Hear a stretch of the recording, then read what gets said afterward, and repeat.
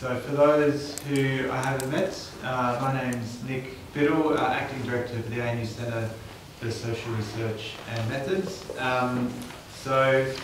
Thanks everyone for coming along to the symposium, and welcome everyone who's watching the recording afterwards. I'd like to start by acknowledging that we're meeting on the lands of the Ngunnawal and Ngambri people. Pay respects to elders past, present and emerging, and recognise the continuous ownership of lands across Australia, and extend that acknowledgement to any Aboriginal and Torres Strait Islander people who are joining us either today or who are watching the video. So a couple of apologies to start with. Firstly, I guess as an apology and a reminder, apologies for having to still keep wearing masks, but also a reminder that when you're not eating, or for the speakers, when you're not speaking, if you can keep your mask on, that would be very much appreciated. It's kind of the COVID world that we're living in. A couple of our speakers have been either directly or indirectly impacted by COVID, so we've got a little bit of a shuffling of lineup. The Director of the ANU Centre for Social Research and Methods, Professor Matthew Gray, sent his apologies, stuck in London, tried to get, well, he might be somewhere over the Indian Ocean at the moment, had tried to get his flights on the way back, but due to the travel challenges wasn't able to get a flight back. And also Professor Simon Jackman, more directly impacted by COVID. He's in isolation up in Sydney. So I'll be presenting some joint work with Simon and I in the later session. So a few other thanks. Thanks to Diane Hertz and the Social Research Centre, who are long-term supporter of the centre, as well as the expert data collection agency, who not only been involved in collection for the ANUpoll, Comparative Study of Electoral Systems data, which we're going to be talking about today, but also a range of other data collection which we use as comparisons, as well as time series. And Diane is happy to have a chat to people during the break if you want to hear a little bit more about the SRC and the data collection and the services which they provide. Also, thank you to the ARC, so part funding for this wave of data collection. So the structure of the day, we'll start with Professor Mark Kenny, who I'll introduce in a second, and then we've got two sessions where we're presenting and discussing results. So morning tea, the break will be between 11 and 11:30, and that will be out in the foyer.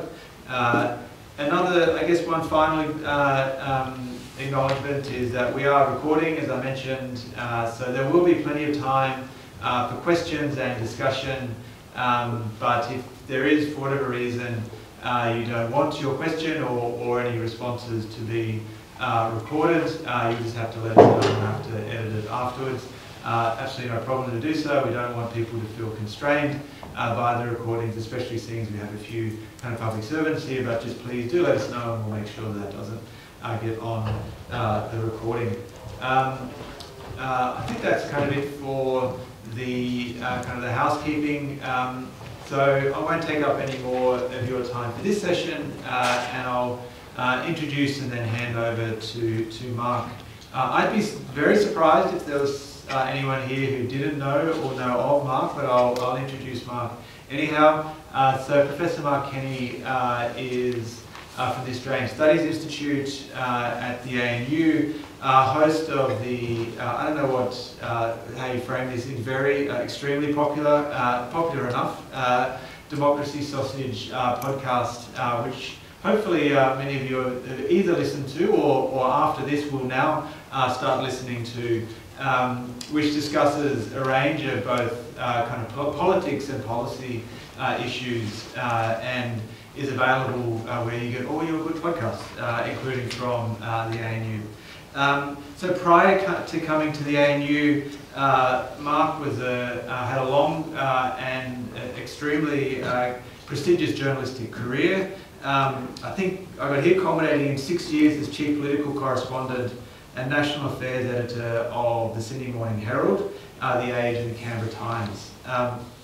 So many of you would have seen Mark on ABC Insiders program, but also on a range of other media, and still writes for, contributes with writing to a number of media outlets. Also, Mark was a former or long-time member of the Parliamentary Press Gallery Committee, and I think still is Director of the National Press Club. Just stepped down. Just stepped down, okay, there we go. And as a researcher, Mark's interests are in national politics, comparative studies, democracy, and finally the rise of populism. So over to you, Mark. Thank you.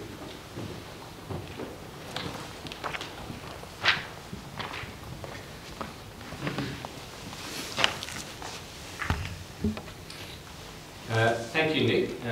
Everyone can hear me okay? Yeah? I've got a couple of microphones here and I'm not entirely sure which one is doing that one. That's the one. Right. You're doing the amplifying. Thank you very much, Nick, for that generous introduction.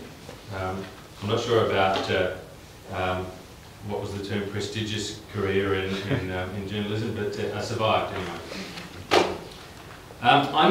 This seminar is obviously called Realignment or Dealignment, Survey Perspectives on the 2022 election. Prior to doing that, I'm going to indulge in what I'm, I guess, better known for, which is a degree of commentary, and perhaps so there'll be a strong reliance on what the survey data shows up from our fantastic speakers who are, I've had a look through what they've got to say, and it's really fascinating as they deconstruct what happened in the election. I'm going to provide a bit of commentary and perhaps a few historical little detours in the process of doing that, which I hope you find interesting. So, among the things Anthony Albanese learned from his front row seat during the Rudd-Gillard Wars was that the creation and mismanagement of expectations can stoke disunity and kill a government fast. Internal critics and rivals tend to coalesce around what you've done, what you haven't done, what you've got wrong, why you lost your nerve and disappointed your base. The damage from such things can linger over multiple terms, as we've seen within Labor and seen not just at the federal level. This is one of the reasons Anthony Albanese remarked a number of times during the election campaign that he hoped to lead a government which under-promised and over-delivered. Expectations would remain firmly attached to the ground. This rather pedestrian aspiration of under-promising and over-delivering, as much as it was clearly a dig at the Morrison government's trust deficit, its reputation for skiting, for not turning up, for doing too little too late and so forth. Albanese's words were also a reassurance, though, to the more engaged part of Labor's base, a kind of positive dog whistle to progressives. The coded message was that Labor's presentation, while deliberately short on big promises and bold transformative action or vision, nonetheless contained scope for reform. It was all part of a hard-nosed political calculus which comes from being in Parliament for a long time and seeing a lot of failure. Albanese had always known he would face criticism from his left flank for a perceived lack of ambition, but had concluded the task of winning from opposition was best viewed as a separate challenge from the complexities of governing if you were lucky enough to get that far. Boiled down, his judgment had two elements. First, that centre-left voters would grumble all the way to polling day, but so what? They were hardly going to defect to the right. This informed the second part of his thinking, which was the assumption that any primary votes lost to more progressive candidates on Labor's left flank would probably wind up in Labor's column anyway through preferences. I guess you could say that one out of two ain't bad. It might be that the blue sky success of some banana-coloured Greens north of the Tweed has left some in Labor a little red-faced. Colour me surprised. Successive elections will tell us which was the more important development from 2022, the extraordinary emergence of the Teal independents in Liberal strongholds, or the long foreshadowed and then largely dismissed incursion of the Greens into Labor's lower house territory. The view within Labor, funnily enough, and this was echoed, amazingly, by a senior Howard government minister that I spoke to recently, was that in Queensland, where there were no such Teals, new Greens enthusiasts were the same voters who voted Teal down south, perhaps hoping to express a stronger umbrage at the Morrison government than merely voting Labor, or indeed motivated by the stronger climate action that both the Greens and the Teals seem to have in common.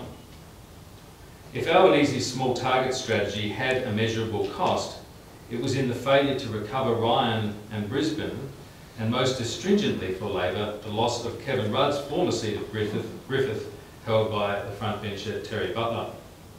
Butler was one of two Labor frontbenchers to leave the Parliament at the election, the other being, of course, Christina Keneally and Fowler, which the so-called parachute candidate there, which didn't work.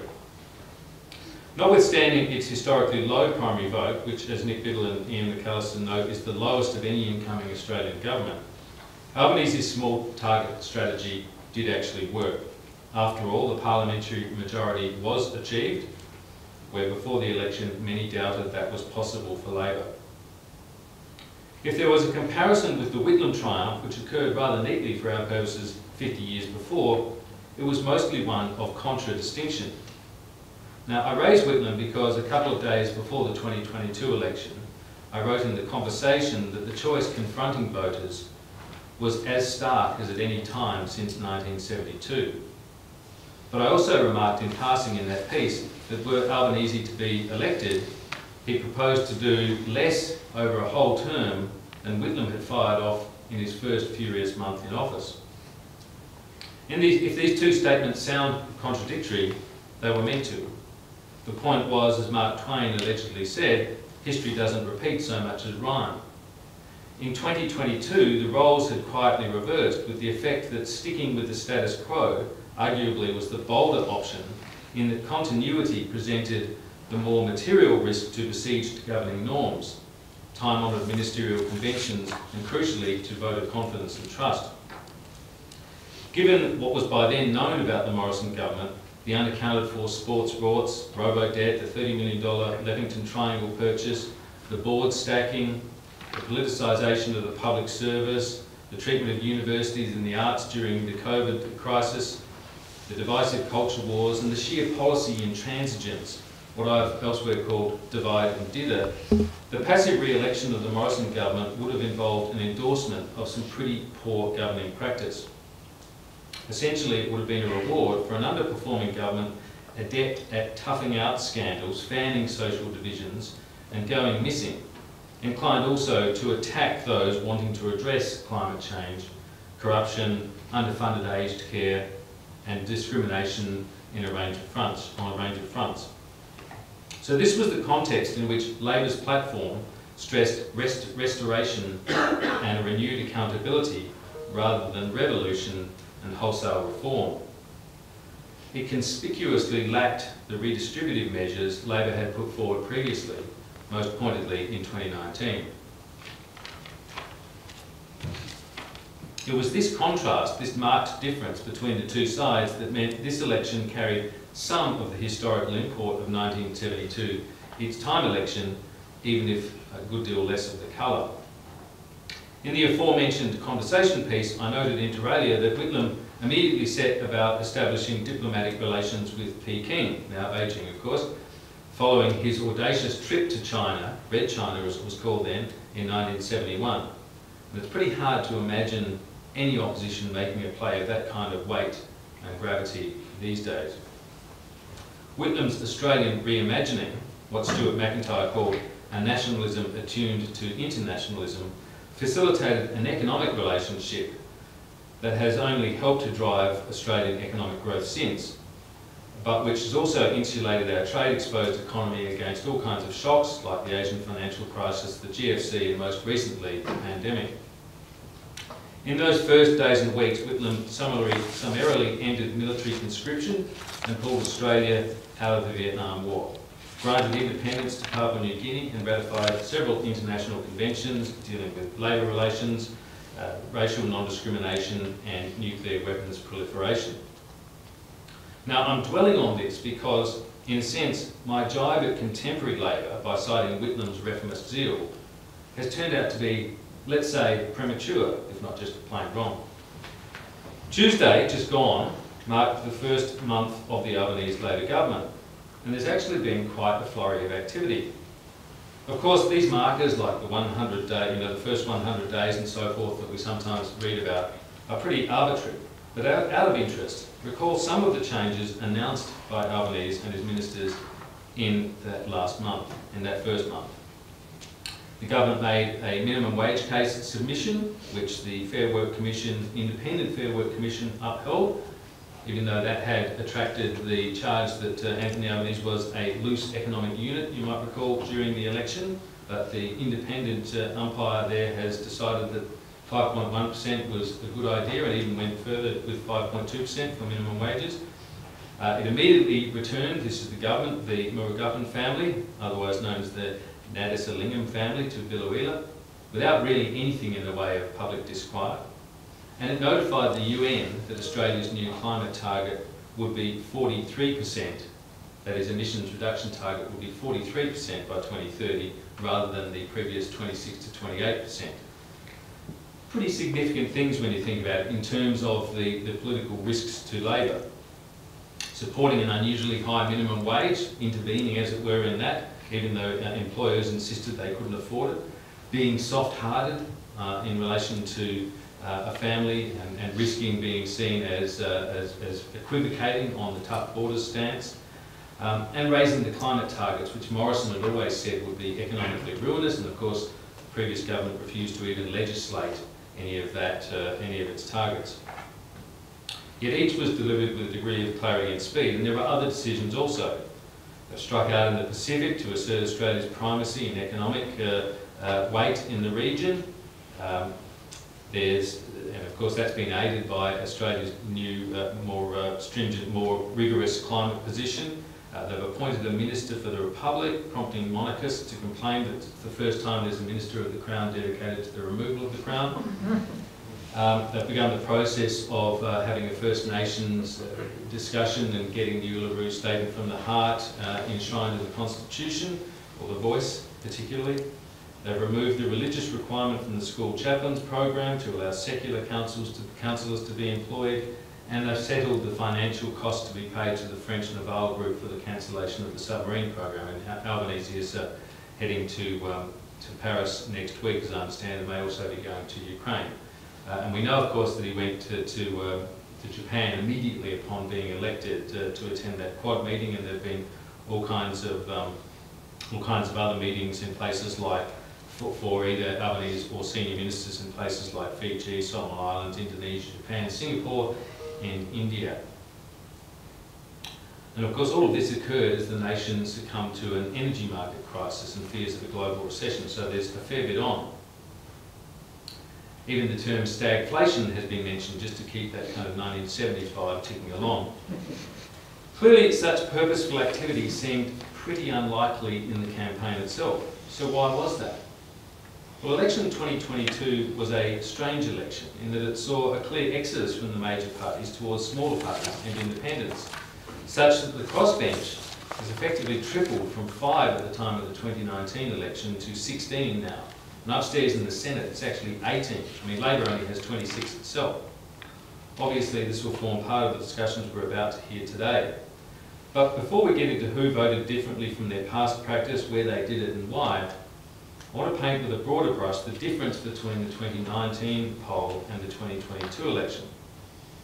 In deference to our scholarly detachment, I'll try and eschew the temptation to expand further on my view that Scott Morrison was the weakest and most pointless Prime Minister this country has had. Suffice it to say that when people think of ineffectual PMs, they automatically gravitate towards, and here's another resonance with 1972, Billy McMahon. Jack Waterford wrote an obituary about McMahon in 1988 when he died, and it began like this. Australia has had few politicians who were as essentially competent, technically able and doggedly persistent as Sir William McMahon. These qualities took him to the top, Waterford wrote. So far this is not sounding particularly relevant to Scott Morrison, nor very favourable in terms of a head-to-head comparison. But Waterford's critique does come back to Morrison a bit in the second part, largely because it turns a bit more negative. He says of McMahon, once there, however, the person who spent most of his life preparing for the moment knew scarcely what to do. He could manage, even manage well, but did not have an agenda for government apart from just soldiering on. The party which put him there was losing touch and looking for new directions. Starting to sound a bit more familiar with where the government was going into this election. As I say, that resonates rather more with Morrison, although in his case voters had concluded, as we'll hear today, that Morrison himself was a large part of the reason for that drift. Worse still, from neither party nor leader was there any really obvious attempt to look for those new directions. In speaking separately with a number of leading figures on each side since the election, a couple of things have come out over which there seemed to be common ground. Most strikingly was agreement over the damage done to Morrison's standing by his own words, and particularly by leaked SMS exchanges, or what I've called testimonials, from some of those closest to him. Among these were private observations from Barnaby Joyce that Morrison was a person who, quote, routinely rearranges the truth into a lie, and from Gladys Berejiklian, who called him a horrible, horrible person, while the minister with whom she was corresponding branded him a complete psycho. Or at least that's how it's been reported. I haven't seen the text myself. But it was when Emmanuel Macron called him a liar that these other pieces of evidence crystallised into deep disdain. Asked if he thought he had been lied to by the Australian Prime Minister, a furious Macron famously responded, I don't think, I know. Voters don't usually worry too much about foreign affairs, much less the opinions of European leaders, but Macron's clarity suddenly cut through. It was as if the objectivity of an outsider was the final proof needed, the coup de grace. Morrison's own words, of course, I don't hold a hose, mate, and that's not my job, were also crucial, and we saw those reported, obviously, or carried a lot through the election in Labor's advertising. For political scientists and political historians, this trajectory raises some fascinating lines of inquiry about how impressions of leaders accrete over time and then ossify, and whether this has changed in potency and character in the digital age. I, for one, had wondered if anti-Morrison sentiment amongst members of the political class was overstated because ordinary voters don't tend to carry around in their heads the details of this transgression or that, this gaffe or whatever. In the digital realm, however, every ill-chosen word, every teeny insensitivity can be accessed, and many are packaged up into social media bites and memes, perfect for staying front of mind. Among female voters, both Labor and Liberal sources I spoke to said Morrison's astonishing suggestion in relation to the March for Justice protesters, that they should be glad they lived in a country where they could protest freely without facing bullets, was a grievous error. And that was Liberals and Labor people telling me that. But it was most surprising to me that there was a Liberal, a very senior Liberal, as I say, no longer in the Parliament, but who I would have expected to be a pretty solid Morrison supporter, who raised and then expressed unrestrained contempt for Morrison's treatment of the Australia Post boss, Christine Holgate. All of these things tended to reinforce each other, I think, is the theme here. My sense, and this is the real point of the Whitlam comparison in this 50th year of the election, was that 2022 was a change of government year, and that it was, for a variety of reasons, equally significant in terms of the magnitude of the choice before voters. In '72, it had been Whitlam's bold agenda of imagination-firing change after 23 years of Conservative rule.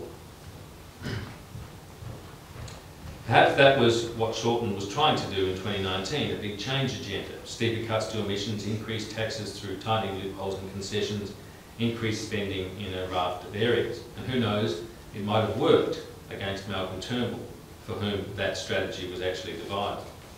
But it didn't. And Albanese, who had comfortably won the rank and file leadership ballot against Shorten in 2013, but lost out to the caucus half of that selection process, had essentially spent that time on the outside, two fairly unrewarding electoral cycles, but he had learned a good deal. He knew that the election had to be a choice between a bad government and a safe alternative. And it's noteworthy that Zoe Daniel and Goldstein crystallised this sentiment also with her slogan, "The same isn't safe." Morrison's strength in 2019 was that few in the broader electorate really knew him, allowing a marketing-focused approach that turned on the risks of the bill you can't afford and so on. His politically fatal weakness in 2022, however, after a term in government, was that voters knew him, perhaps knew him too well. Albanese understood this and took a calculated risk that he would draw as little attention to himself and to any Labor plans for change as he could reasonably get away with. Finally, can I turn to the Teals and by extension to the media, who with a few exceptions either dismissed or became hysterical about them. Much has already been said about the uniformly high quality of these candidates, the fact they were all women, in the lower house anyway, university educated and progressive. Yet the most notable thing about them actually was their community engagement and their volunteer base and the campaigns, the enthusiasm that their campaigns generated. Hardened political professionals that I spoke to even through the election campaign could only look on in awe at the 2,000 or so volunteers for Monique Ryan or Zoe Daniel or any of these other candidates, pointing out that there were actually more people volunteering in these relatively few Teal seats than the major parties could put together with their actual memberships. These people were obviously enthusiastic, signed on to give their free time and were seeking a better politics, a new way, evidence-based policy rather than blunt denialism and ideological blinkers. But many journalists couldn't seem to cope at a conceptual level with this. Ludicrous columns and editorials flooded newspapers, and crusty sages banged on about the threat to stability, as if that's been serving the nation so well. Many journalists, some observers discovered the influence of money for the first time, having stayed silent on the donations of Rio Tinto, BHP and Santos, and even the tobacco companies. And even as their outlets raked in millions of dollars from a populist mining millionaire who attempted, not for the first time, to swamp the election with vulgar advertising. Suddenly it was the role of Simon Honsecourt's Climate 200 that was the major preoccupation, even as the real yarn, a community upwelling and the biggest existential threat to the Liberal Party in its 80-year history, was unfolding before them. Most concerning in my assessment was the parroting of Liberal Party talking points about the claims of fake independence and then being the independents actually being another party. This heinous charge was being made by, guess what, people in a political party. None of it worked. It was hyperventilating and self-interested special pleading by a group who had come to believe their party and the national interest were essentially the same thing, and that independents, citizens standing for an election in a democracy, had to be treated like imposters, evidence of dysfunction. Ed Coper, who ran what he called the Teal War Room, or digital advertising campaigns, told Maria Taflaga and I on Democracy Sausage a day or two ago that it was just noise, and the louder it got, the more it suggested that change was needed. And the more aggressive the attacks on the candidates, the more their supporters redoubled their efforts. More tellingly even than this, the attacks on the Teals was viewed by their supporters as attacks on them. John Howard, you might recall, referred to them as Labor groupies, and others suggested, including in ads, that they were hidden Greens and so forth. And we saw the ads in this jurisdiction about David Pocock suggesting that he was actually a closet Green and the like. Interestingly, Coper told us that the message that they expected to be most damaging, a message like a vote for Josh Frydenberg is a vote for Barnaby Joyce, was only the second most cut-through line that they came up with. Behind a vote for Josh Frydenberg is a vote for Scott Morrison. That's how negative the PM had become, in his own seats among many lifelong Liberal voters, and of course many voters beyond that, and beyond those borders as well. Why wasn't this more prominent in the media analysis? Why wasn't the fact that the PM could not even visit his party's most treasured strongholds more clearly be interpreted as a sign the government was finished? Why was the Liberal Party losing its base while in office? Why wasn't that a bigger story? Another question, why did the Liberals persist with Morrison when that was actually going on, when he was the main drag on their vote? Now, Maria and I discussed this, and she attributes it mostly to the rules which make changing leaders now so problematic. That's certainly part of the story, but I suggest it starts before that with the professionalisation of politics, a process which controls every aspect of messaging and employs tools to make dissent anathema, and which pretty quickly arrives at a justification for just these kinds of rule changes. Looking to the future, the questions are so intriguing. Is Labor vulnerable to Teal-style independence also, or is its challenge more likely to come from the Greens? Can the Greens present, and I think this is a really interesting question to ponder, perhaps beyond the remit of today, but one that we can think about. Can the Greens present as a mainstream party such that they can hold on to lower house seats outside a change of government election environment, such as is likely to pertain in 2025? I suspect not, if they're going to continue on as they've started out, running in this term, running on culture wars about the flag and the Uluru Statement from the Heart. Lower house holdings may well mean the Greens are about to learn what it's like to represent a broad community as distinct from representing an activist slice of a broad community.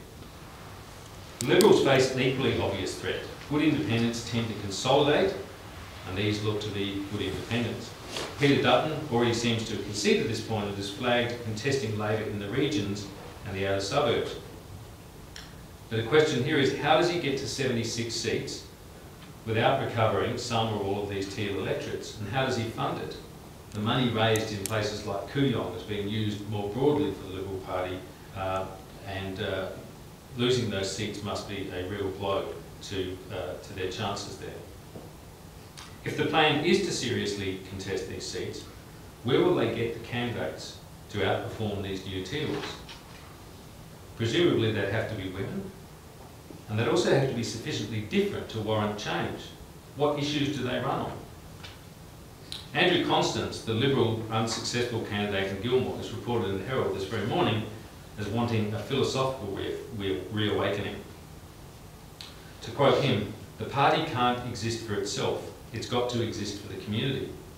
It's got to reflect community values and community thinking. Politics can't continue as a dog-eat-dog world because it isn't resulting in good outcomes for our community." And more specifically on climate change, after the Black Summer bushfires, which of course affected the electorate he was standing for, Gilmore, he says a lot of communities have been belted by these major climatic events.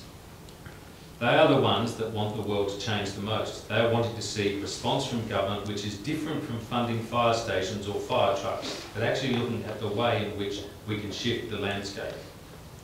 While Morrison's hand-picked candidate in Warringah, Catherine Deeves, was railing against transgender kids playing sport, and the travelling press pack was playing games with the opposition leader on the campaign trail, Australian voters were quietly on the move, concerned about much bigger things.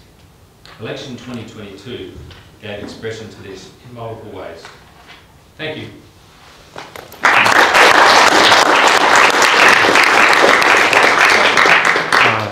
My throat just made it. I have no. Yeah, do you want to do questions with all four of us? So we'll speak and then we'll do... Yeah, sure. Yep.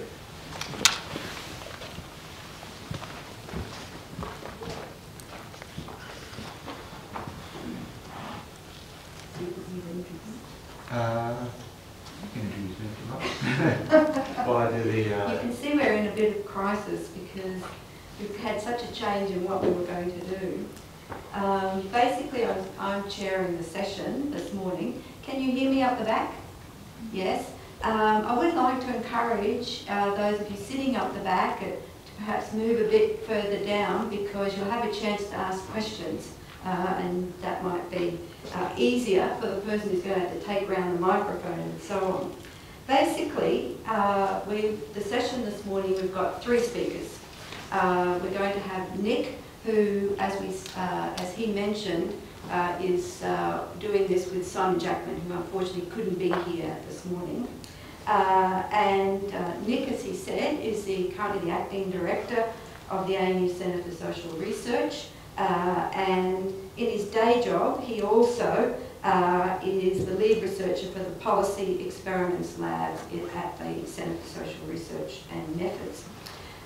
He's got the usual plethora of degrees that academics bring, and his PhD thesis was on the benefits of and participation in education of Indigenous Australians. So he comes with his economics background, his social policy background, and since being in CSRN has taken over what are called the ANUpoll, which I'm sure many of you have seen, and some of you will have used, and they are, by the way, publicly available in the Australian Data Archive for people who might want to access the actual data.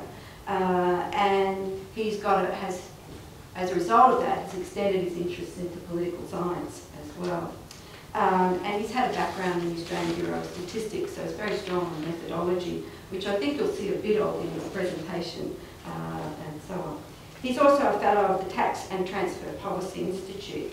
So he's going to talk first. We're then going to be followed by Sarah Cameron, who's from the University of Sydney, and she also has just, is this her last day at the University of Sydney? And then she's taking up a tenured position at Griffith University, so that's fantastic. And she is a graduate here of the ANU with her PhD having been completed here.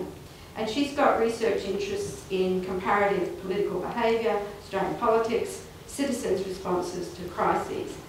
She's also a chief investigator on the Australian election study. And today we're not looking at the Australian election study, we're looking at the ANU polls and what's called the CSES, the Comparative Studies Studies of Elections Surveys. And that's a big international group who run this survey at all elections in a whole range of countries.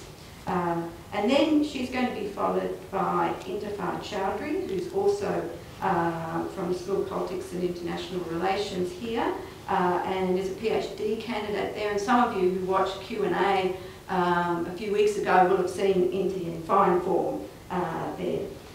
She's working on the large comparative databases that are available on surveys of democracies, and her interest is in young people and their voting.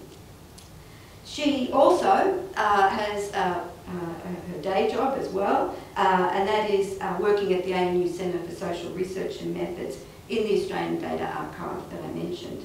Now I'm chairing, and I'm known for being pretty tough, and so they've all got 12 minutes to talk.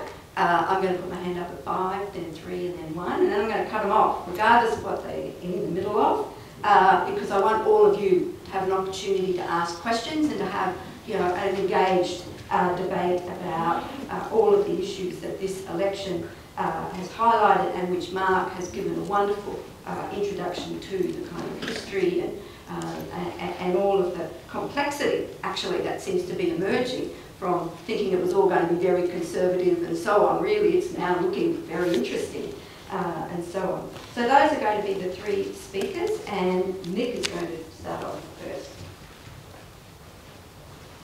Thanks, and I think Tony neglected to introduce herself. So Tony Mackay, former Dean of the College of Arts and Social Sciences, and look, thanks for that introduction, Tony. So you're stuck with me twice, actually, so I'm bookending this, not by choice. So I'm going to start off by introducing the surveys and talking about the election results with a particular focus on kind of short-term change, and also a tiny bit of data from people's views post-election.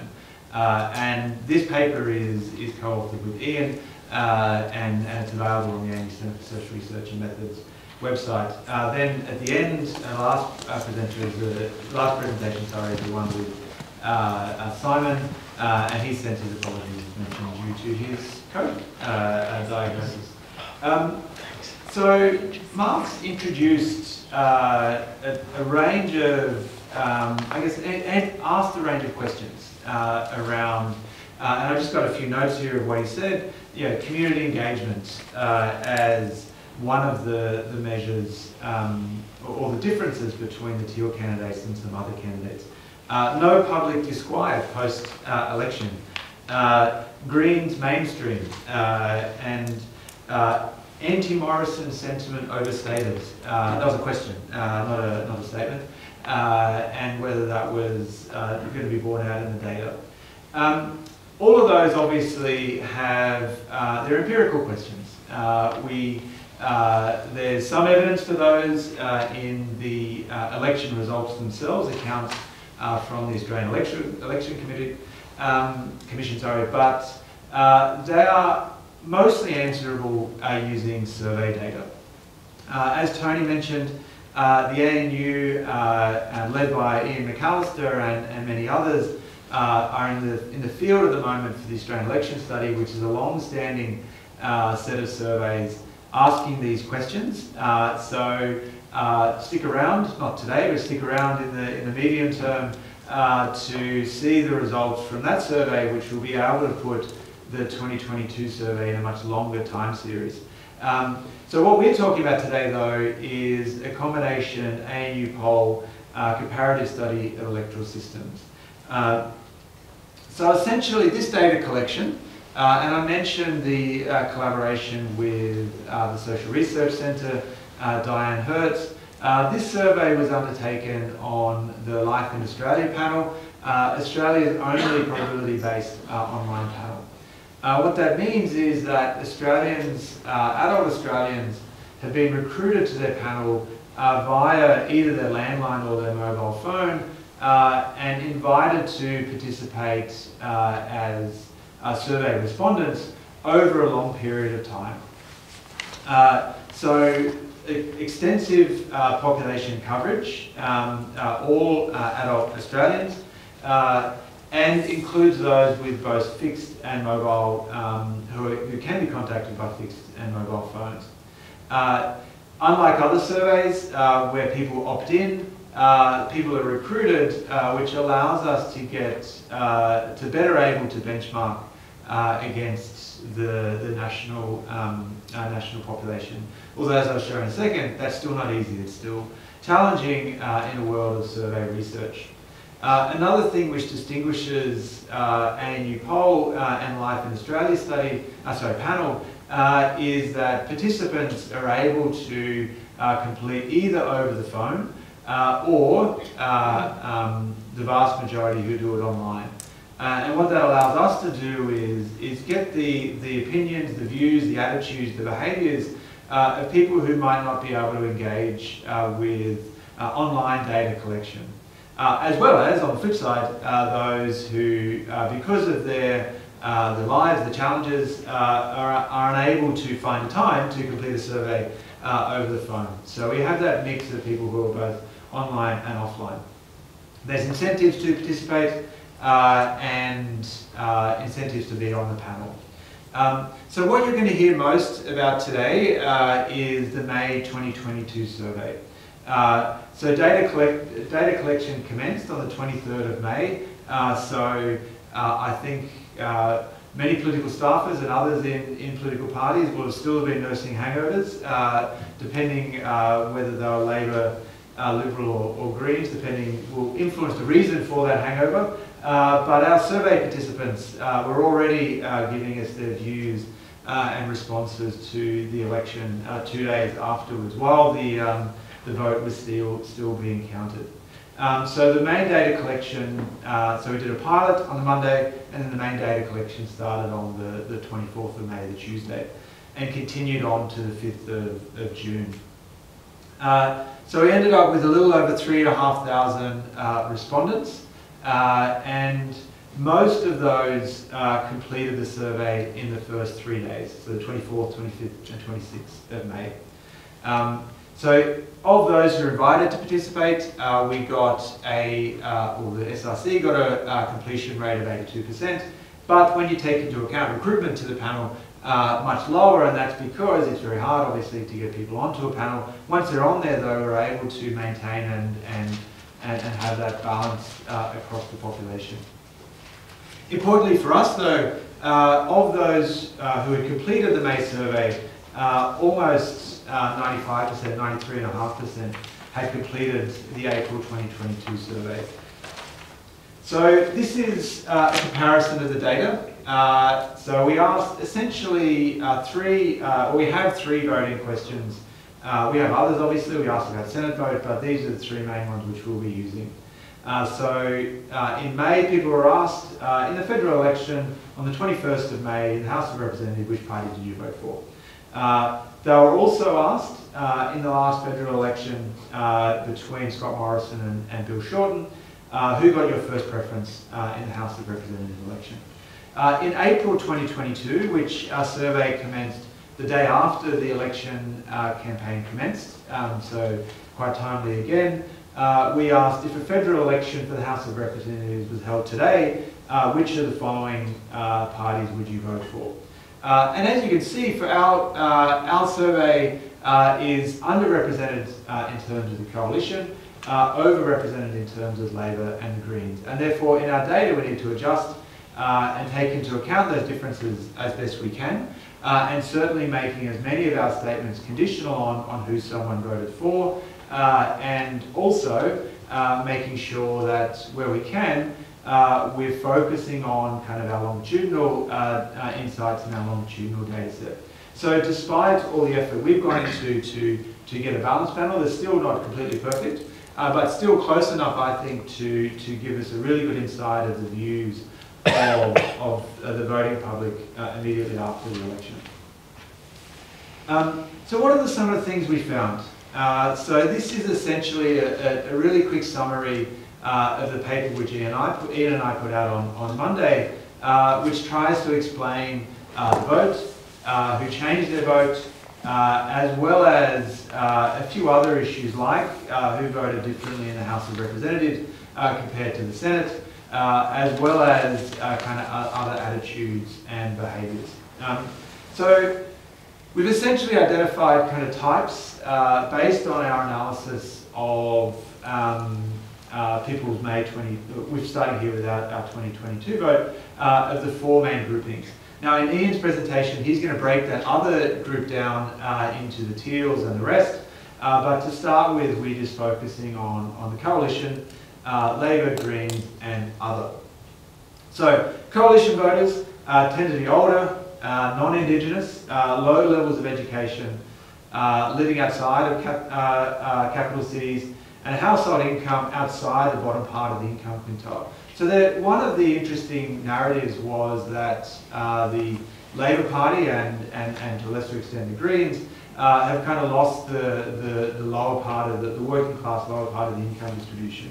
That's certainly not evidence in our data, and especially when you kind of conditional on education, those with relatively low levels of education are still less likely to vote for the coalition.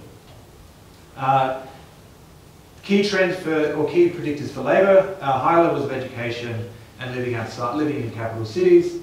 Greens voters tend to be female, and Sarah will talk about this, young, Inti will talk about that, born in Australia and without a trade qualification.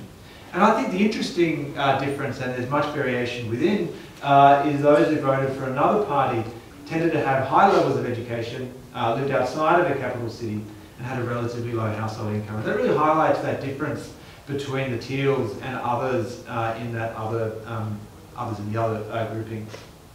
What happened during the election campaign? Well, there was some quite interesting, so essentially this is a comparison of how someone voted, so how someone said they would vote when asked in April 2022, and how they ended up voting afterwards. And the biggest flow is between Labor and the Greens, and then in aggregate also from the coalition and Labor to other parties. So over the election, remember these are the same people, so there's no change in composition of our survey. These are exactly the same people who they said they would vote for in April compared to who they ended up voting for. So net flows from Coalition to Labor, but the largest flows going from Labor to the Greens.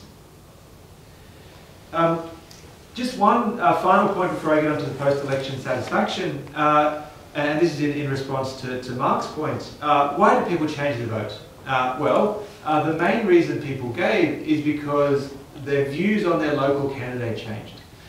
So it was not national issues, it was views on their local candidate. Now for some coalition candidates, well, they didn't even know who they were leading into the election, but it really does reflect that for this election in particular, there was a real local flavour, and who was running for that particular electorate really mattered. And just final point in response to Mark's point about no public disquiet, well, certainly that's our evidence as well. So in our May survey, we asked whether people's views about living in Australia, whether they were dissatisfied or satisfied with the direction of the country, and a very large increase. Once again, this is for the same respondents. Large increase between April and May in proportion of Australians who were satisfied with the direction of the country. Not surprisingly, coalition voters became less satisfied, but the improvement in satisfaction for the rest far outweighed that decline for the coalition. So, just to set us up, probability panel, but some different results to the AEC estimates, and therefore our focus really is on relativities and attitudes. Some key demographic factors, and are these trends or one-offs due to the nature of the election? The flows were quite similar to the 2019 election in terms of aggregate, but the nature of those flows were quite differently. And finally, short-term lack of disquiet, whether that's long-term or not, we'll have to see over our next surveys. Thanks. Thank you very much. And Sarah is going to talk next.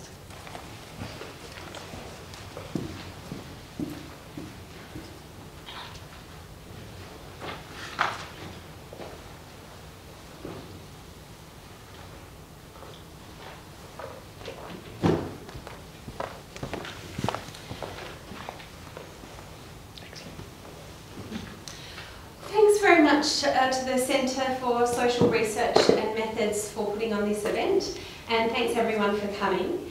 So I'm going to be speaking briefly on gender, voting and representation in the 2022 Australian federal election. And this will draw upon the data from the survey that Nick just introduced, the comparative study of electoral systems. And some of this will be combined with earlier data from the Australian election study to situate this election in longer term perspective. So the Liberal Party has long been perceived as having a problem with women.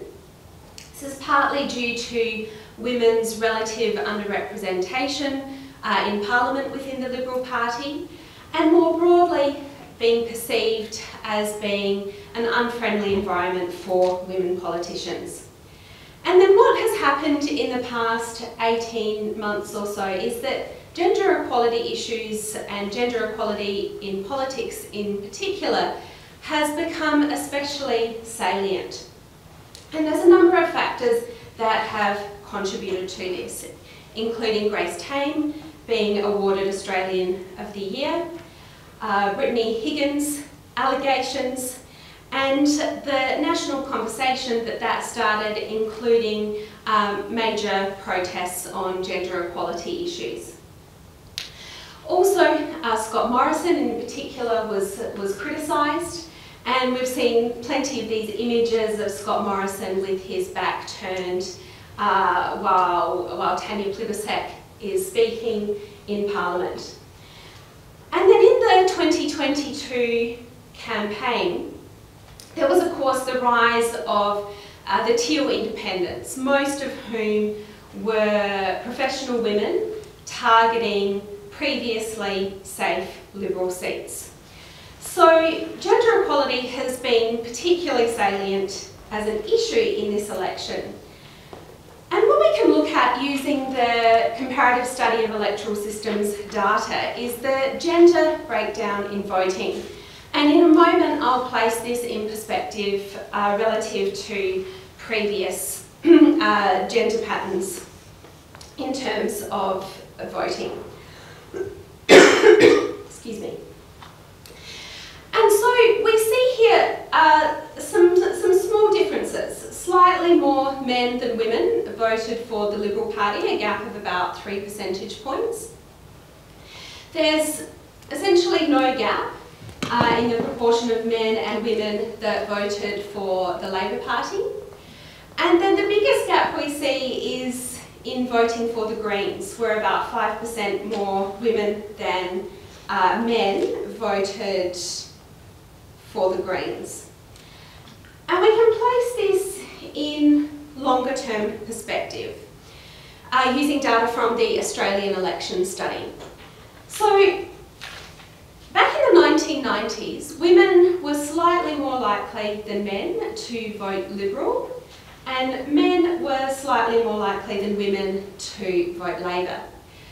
And what we've seen over time is a reversal of this traditional gender voting gap, whereby women are now a bit more likely to vote for parties on the left, and men are more likely to vote for parties on the right.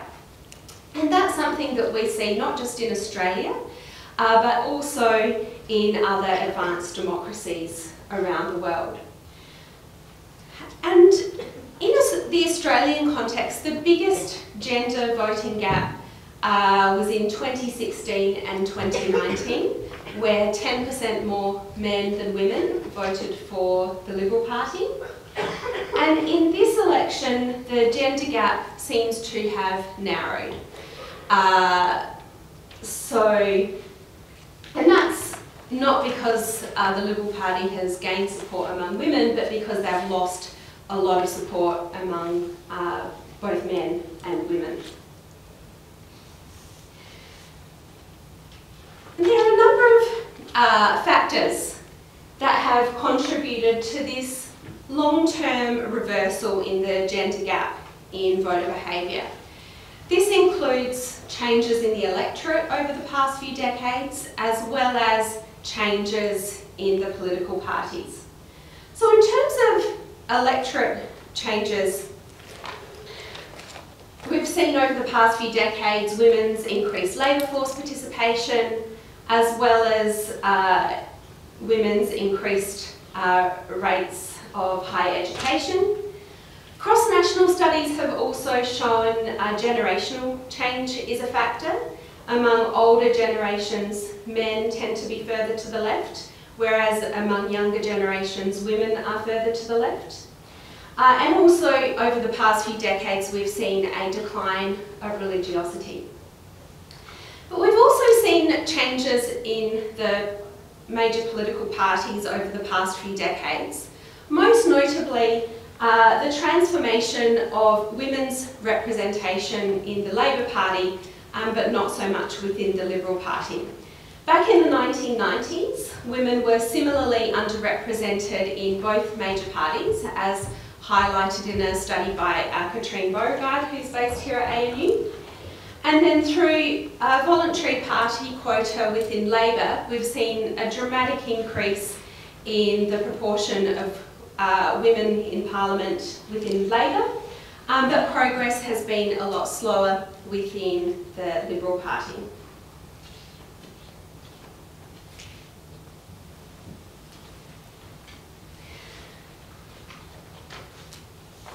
The Comparative Study of Electoral Systems survey also includes a few questions on people's attitudes towards... Sorry, I missed something. We can also look at the gender breakdown in Parliament, in the House of Representatives, before and after this most recent election. So previously in the House of Representatives, it was 31% female. After this election, it is up to 38%. So we've seen an increase in women's representation in the House of Representatives. And we can see here how this is broken up across the different parties. So women were underrepresented in the coalition already, and after the election they're down to just 11 women in the House of Representatives from 15 before the election. Labor has gotten closer to gender equality in terms of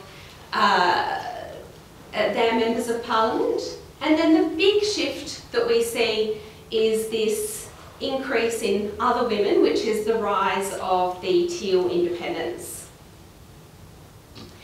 And the survey asks a series of questions about people's attitudes towards women and their representation in parliament. And so we can look at this data, including how it is broken up by gender. So just over 50% overall believe that the current percentage of women in parliament is too low. A tiny minority of both men and women think that the proportion of women in parliament is too high.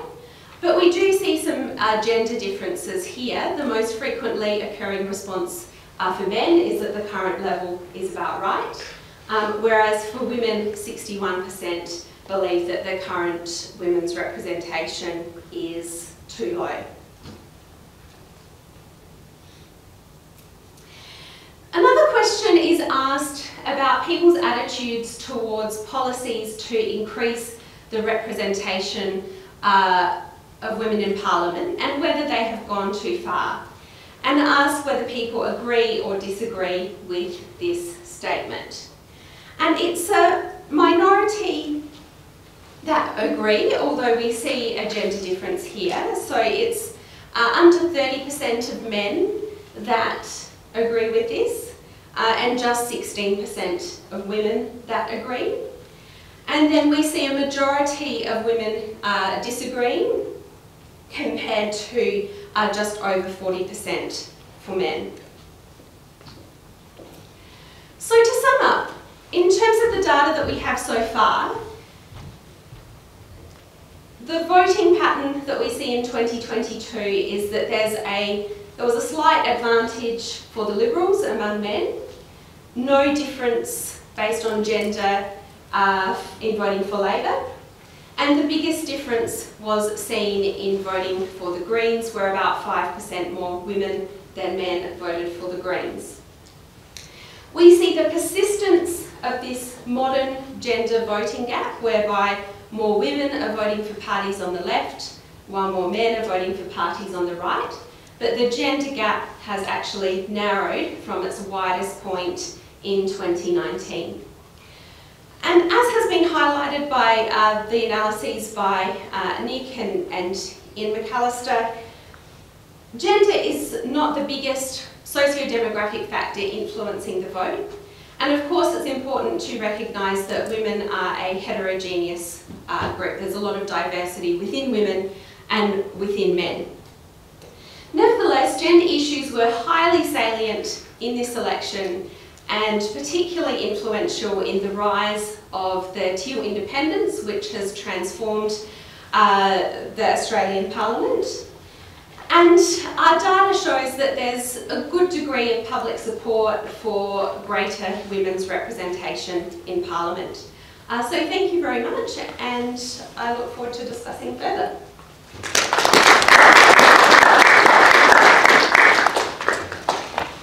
Thanks very much, Sarah. And now we're going to have Andy, who's going to talk to us about young people.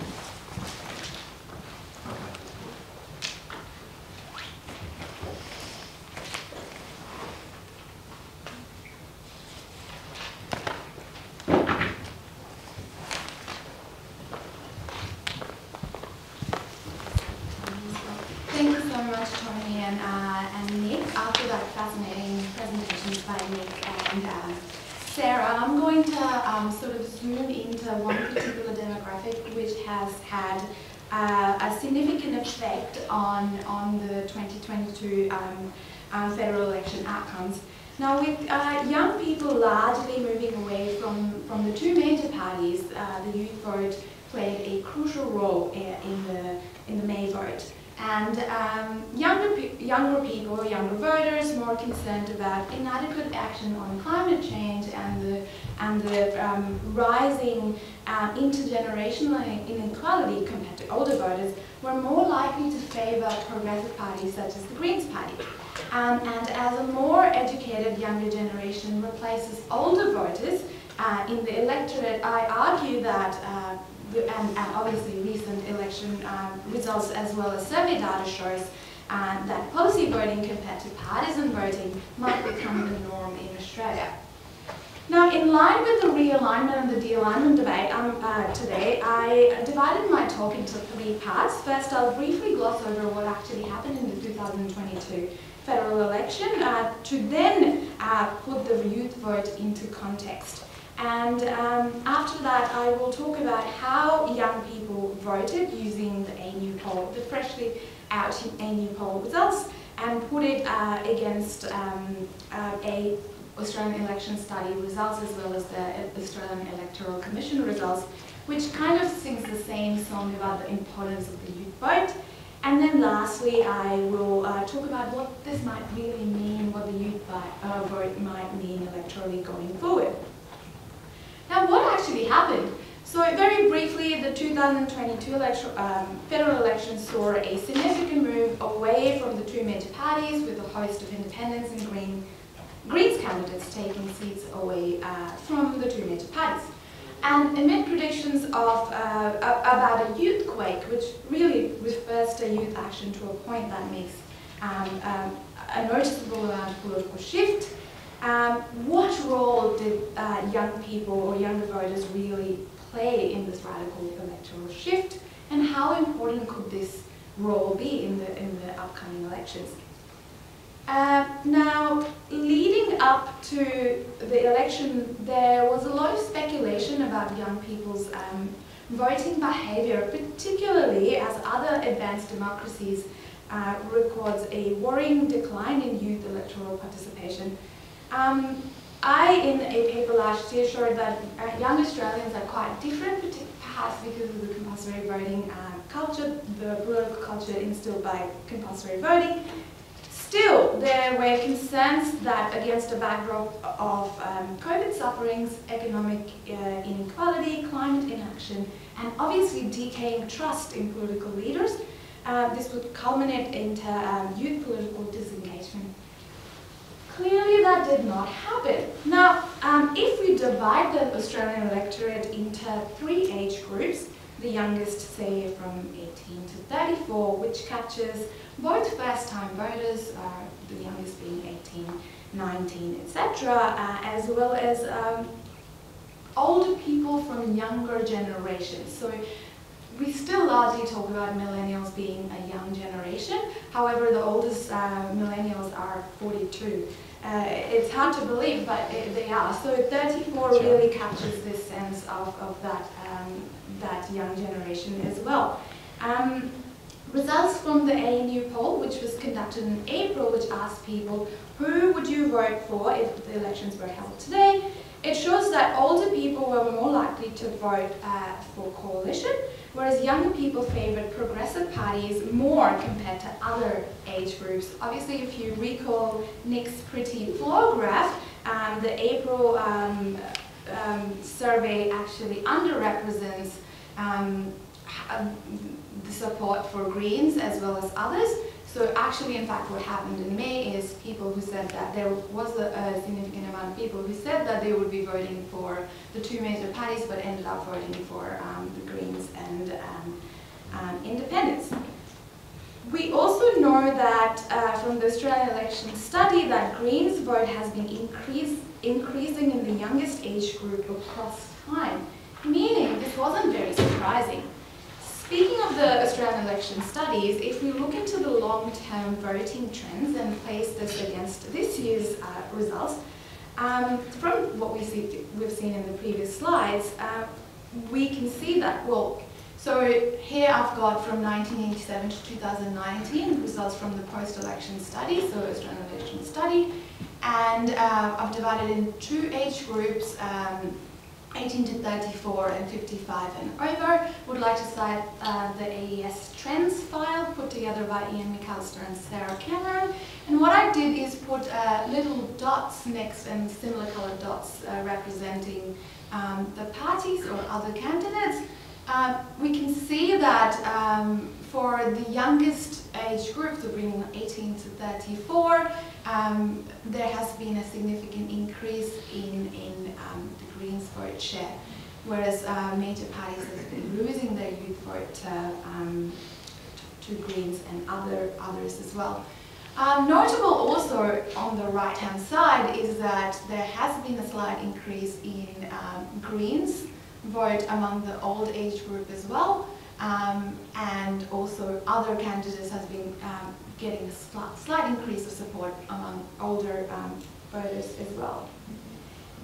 Now, again, if we look at results from the Australian Electoral Commission's enrolment data, it's not surprising that electorates with the highest rate of voters under 30 saw an unprecedented support for Greens in 2022.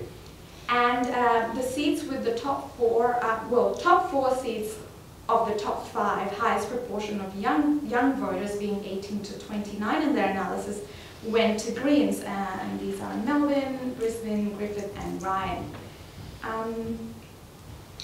So what did young people actually care about? What did actually people care about? I do apologise for the text bleeding over. It looks all right here, but I don't know why it's doing that, so I hope you can read. The second line actually reads results from ANUpoll 2022. So if we look into what the three age groups really cared about, on the left-hand side, I've got the issue with the highest priority, and on the right-hand side, issue with the lowest priority. There are bits in the middle as well. There were 22 policy options that were options that respondents could tick from. I have put the top 5 in the bottom 5. So we can see that among young people, the top issues were reducing the cost of living, not surprising at all, dealing with global climate change, improving the educational system, obviously, reducing healthcare costs, fixing the aged care system, perhaps thinking about their grandparents, all of which Coalition did poorly in, as we know. We also know that younger voters were more concerned about environmental issues, so that little globe with the green leaves coming out, which only appears among the youngest age group, which is again not surprising. Now, none of these issues were adequately addressed during the last term of the Parliament, which was marred by threatening bushfires, heat waves and floods, and saw inadequate action on climate change and obviously rising intergenerational inequality. Think about property prices. So mostly Australians are concerned about, like all Australians are concerned about reducing the cost of living, fixing the aged care system and reducing healthcare costs. All Australians are least concerned about, and if we look into the right-hand side, about strengthening the military, dealing with the issue of immigration and reducing budget deficit, all traditionally which more or less fall into the realms of the Coalition. There is obviously, as a side note, there is some evidence of period effects. So last year in a paper I argued that I found from an AES and from AES long-term analysis that for all Australians, electoral decisions are impacted significantly by the events of the period of the election. This time around, it was cost of living was a very big issue, which swayed many people's votes. Now, what does this mean? The election shows that the centre of gravity, perhaps, of Australian politics has shifted. The various swings away from the major parties revealed how discerning voters can be. It also showed that voters are likely to act based on policy concerns rather than political allegiances. Now, there has been an increase in the number of younger generations. Speaking of millennials, 42, oldest millennial being 42 at the moment, as they tend to, these trends can be attributed to generational replacement as the polls populate with more progressive, also partisan younger voters. And this trend is only going to increase. Now, a basic analysis of current enrollments plus expected future enrollments suggests that by next election, millennial voters and even younger, those under 45 will make up about 44% of the population. Now, this is the electorate, Now, this is similar to the election this year, where they made up to 43%. However, this is a significant increase up from 10 or 20 years ago. Meaning, what we consider to be younger generations are replacing their older counterparts and their more conservative values over time in the electorate. This also means that major parties are on watch at the moment, so are other parties such as Greens. And if the Labour Party as well as Greens candidate hope to retain their seats, it's very important to look into issues the communal issues, what people are thinking about. As Mark rightly said, that expectations need to be firmly attached to the ground. Now, this also means that the Greens and Teals perhaps won by the virtue of issue-based voters who will be watching as to what they're delivering as the Australian electorate shifts or moves away from partisan voting into policy or issue-based voting. Thank you.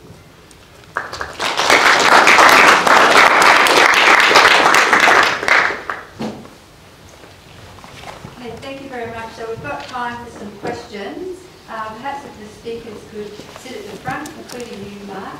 And we've got someone, I think, doing the mic.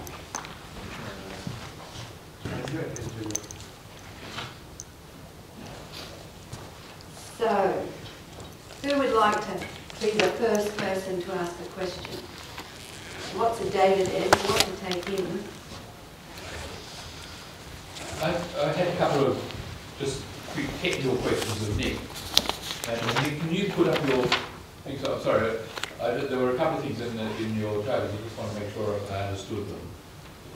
So the first one was on the survey response rates. That tricky question about right at the bottom line. Yeah, the total, I know. 9.8%. I agree. The 6.8%. Sure. So I didn't understand what that meant. Yeah, so essentially it's people, when you take into account recruitment to the panel, so there's a pretty low proportion of people who, when they're asked, say they'll be on a panel. And then when you combine that with... So a lot of people say they don't want to be on the panel. Correct. That's what yes. you're really saying. Yes, exactly. But when you're on the panel, you have a very high response rate. Okay, now I understand it. Yep. The second one was on the next one, slide. Yep. You know, on the education one. I don't understand why people who completed Year 12 and people didn't complete Year 12, why don't they add up?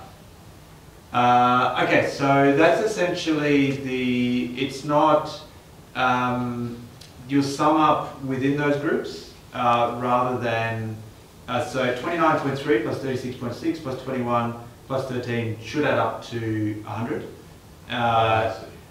So it's essentially saying 29% of those who had completed Year 12 voted for the coalition, compared to 47% of those who not completed Year 12 who voted for Labor. Sorry, it doesn't tell me yes. quite what I thought it was telling me, which was that people who have got Year 12, sorry, so essentially what it's saying is that if you, that there's a big difference by education, essentially relatively low educated are more likely to vote for the coalition. Those with relatively high levels of education are more likely to vote for Greens and Labor. I was trying to add them up. Yeah, so it adds up within, not across, yeah. That's helpful, thank you. Okay. So do you want if you give that to the panel and then we've got another one. So Marion, I think, has had a hand up. Yes. Sorry, we might have to pass it back if that's okay. You might. Yeah. Yeah.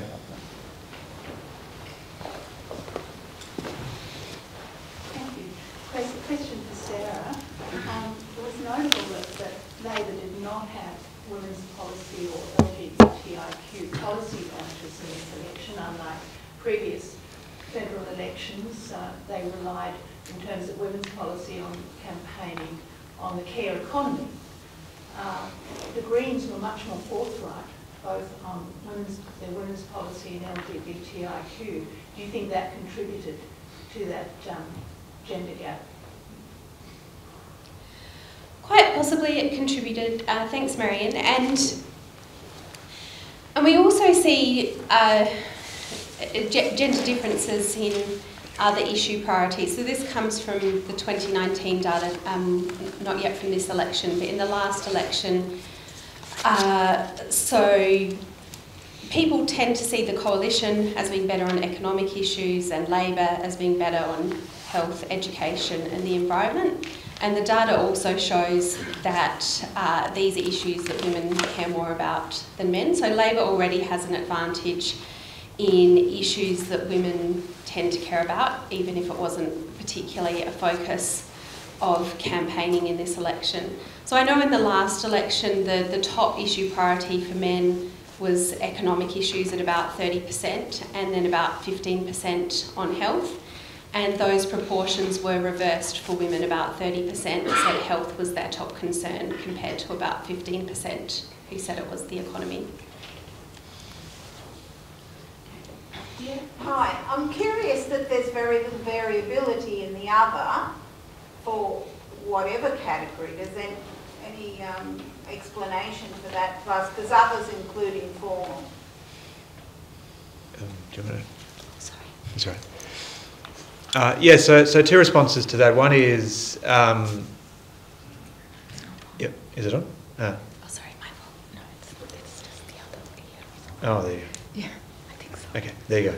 I'll speak loudly if not. Yeah, so two responses. One is the other category includes independents and One Nation, United Australia Party. And what that, it's essentially going in opposite directions.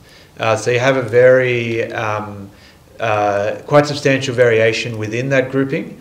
So for these figures, we've excluded those who didn't vote, who didn't know who they voted for, and also those who are ineligible to vote. Although we do have their intentions pre-election, but yeah, you're right. There is the other is a very the moving in opposite directions for a number of the variables which we're using. So education will predict a higher vote for the Teal independent candidates, but a lower vote for One Nation and United Australia parties. So I think it's kind of hiding a lot.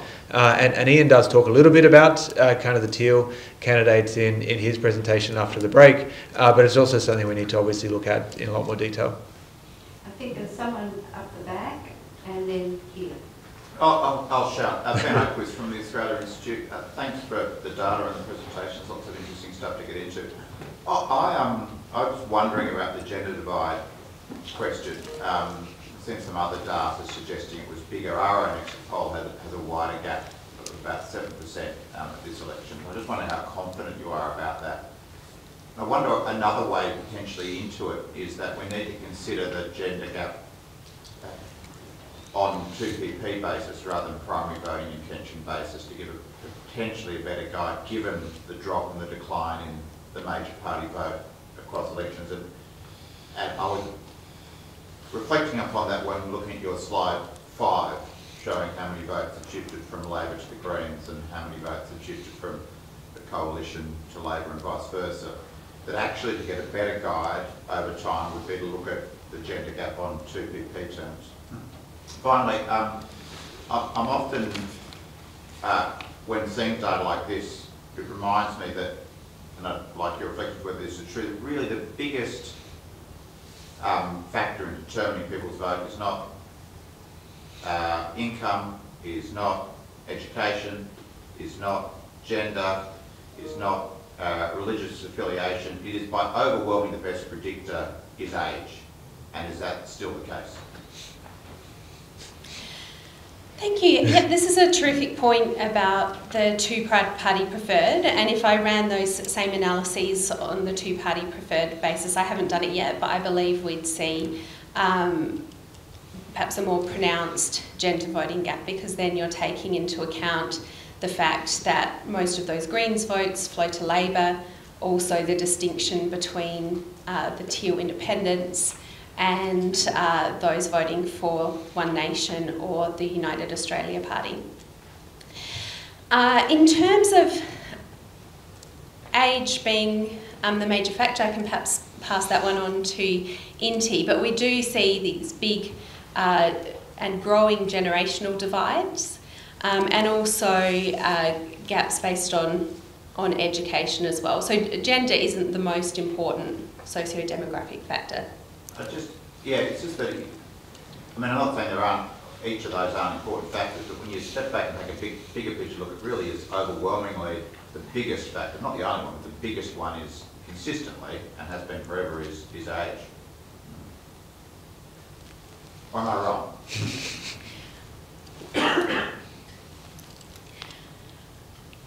You're not wrong, and I think Nick and Ian can speak to that as well. I believe their paper shows the biggest factors in this election are age and education. Yep. I don't know if anyone would like to add to that. I'll go first, and then I'll talk about the data, and then Inti can talk about the much more eloquently the interpretation. So very much so, age was not only explained the cross-sectional differences, but also was the most important factor in explaining the flows between 2019 and 2022.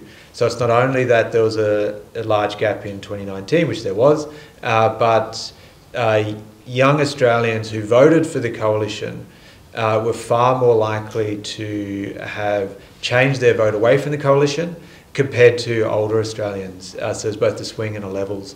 But I would, and Ian and Sarah would have a much better long-term perspective than me. You kind of made the point that age has always been the case, and I think that's true. But I think what the data suggests to me is that if you think about the things which are becoming more important, that education, both in Australia and internationally, is a better predictor of vote than it would have been previously. Thank you. Just to add to what has been already said, obviously Ian and Nick shows that this election, age and education have been the two driving sort of factors. If we're talking over time, then it's not really age, it's generation.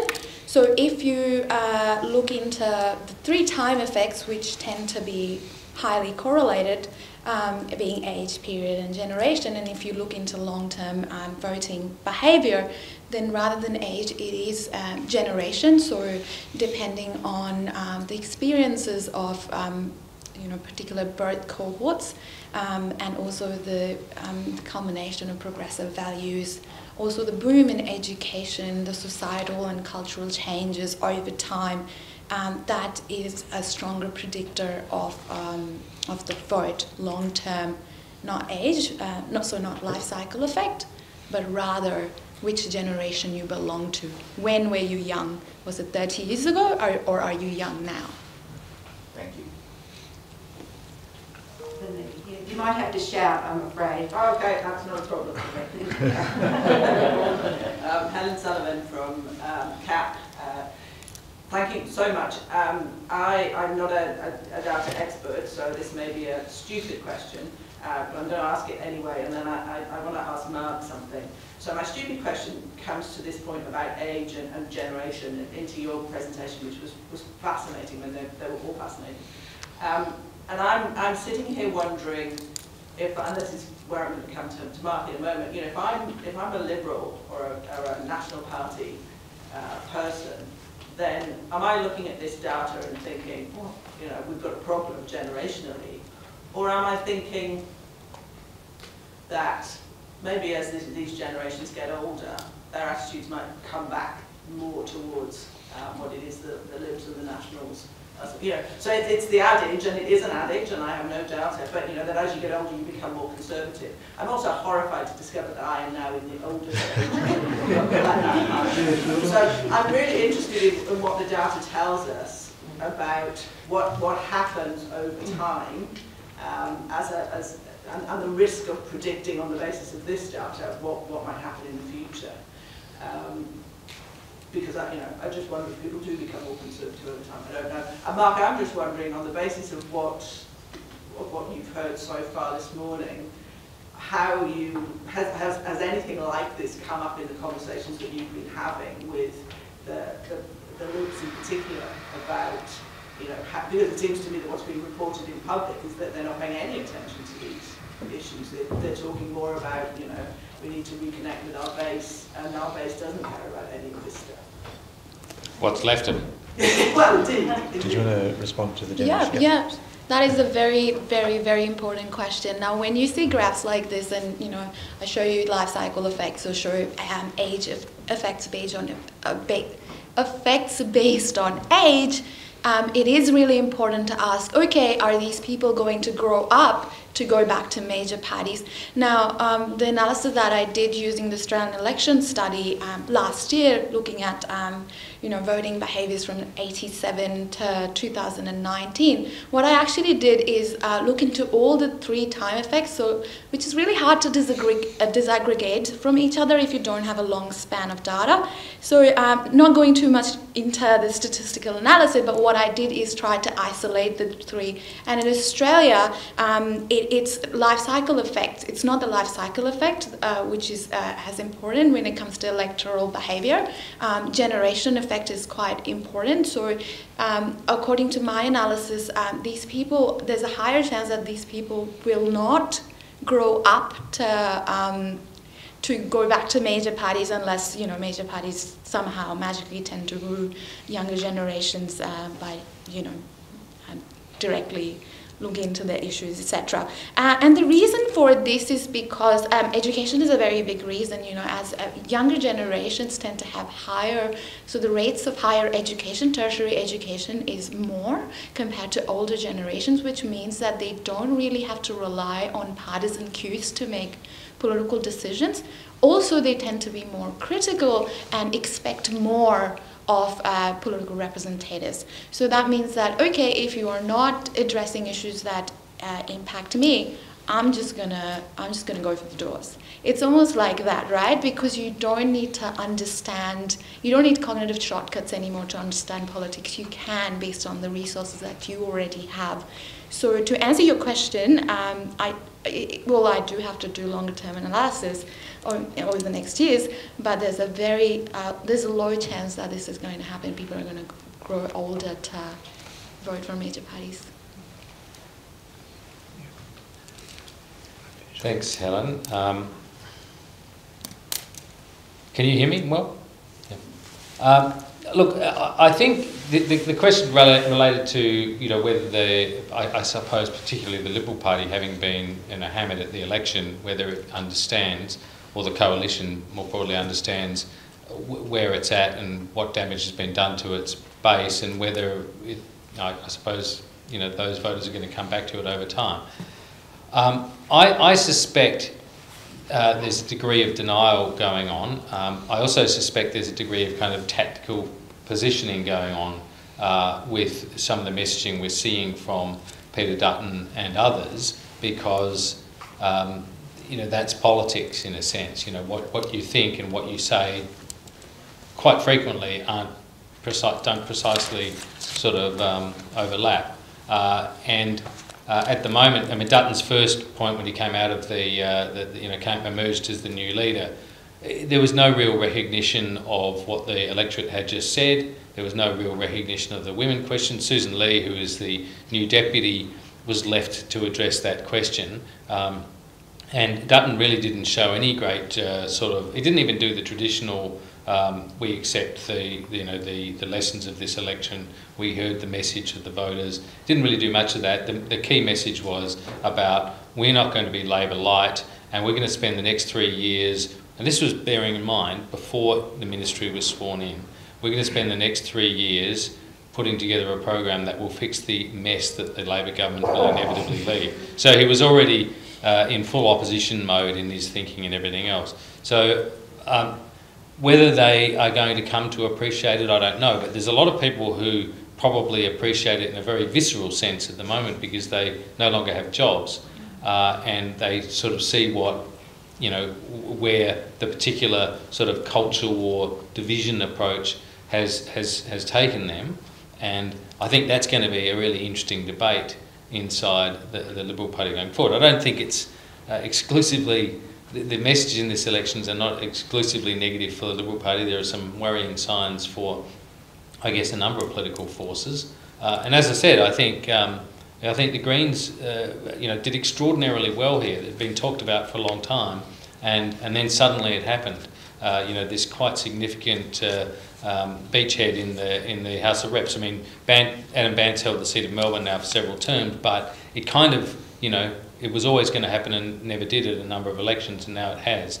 But I do think that's going to present, and I'm sort of looking at you, Ben, as well, and this, having had some association with the Greens, that I do think it's going to present the Greens with an interesting challenge going, you know, as they present now, looking to represent a whole electorate, the whole spectrum, all of the people that we've seen, all the different demographics that we've seen represented in these tables here, are now going to have a Greens representative in a number of those electorates, and they'll be expecting a different kind of politics and or a different kind of representation from perhaps that which the Greens have been able to rely on before, because it's one thing to get a slice of a state to put together quotas, which you do in the Senate. It's another thing to hold on to sort of broadly representative geographical areas, and perhaps Melbourne as an electorate is not atypical in that sense, or is not typical, I should say, in that sense.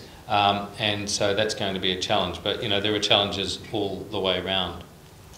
Yeah, I think that, to reflect on that, Mark, I think that they've got 2 seats, they've won from the Labor Party, they've won 2 seats from the Liberal Party, to underscore your point about a broad constituency that needs representing it. It's demonstrated right there in that fact. Okay, we're going to have one more question and then you'll get your coffee, I'm afraid. I'm afraid this lady had her hand up earlier, sir. So if you could ask your question of the speakers out when we have coffee, that'd be great. Thanks, Tony. I'm Sonia Kamiri. I'm also with the College of Asian and Pacific. My question's around gender equality. Thank you very much for all of your presentations.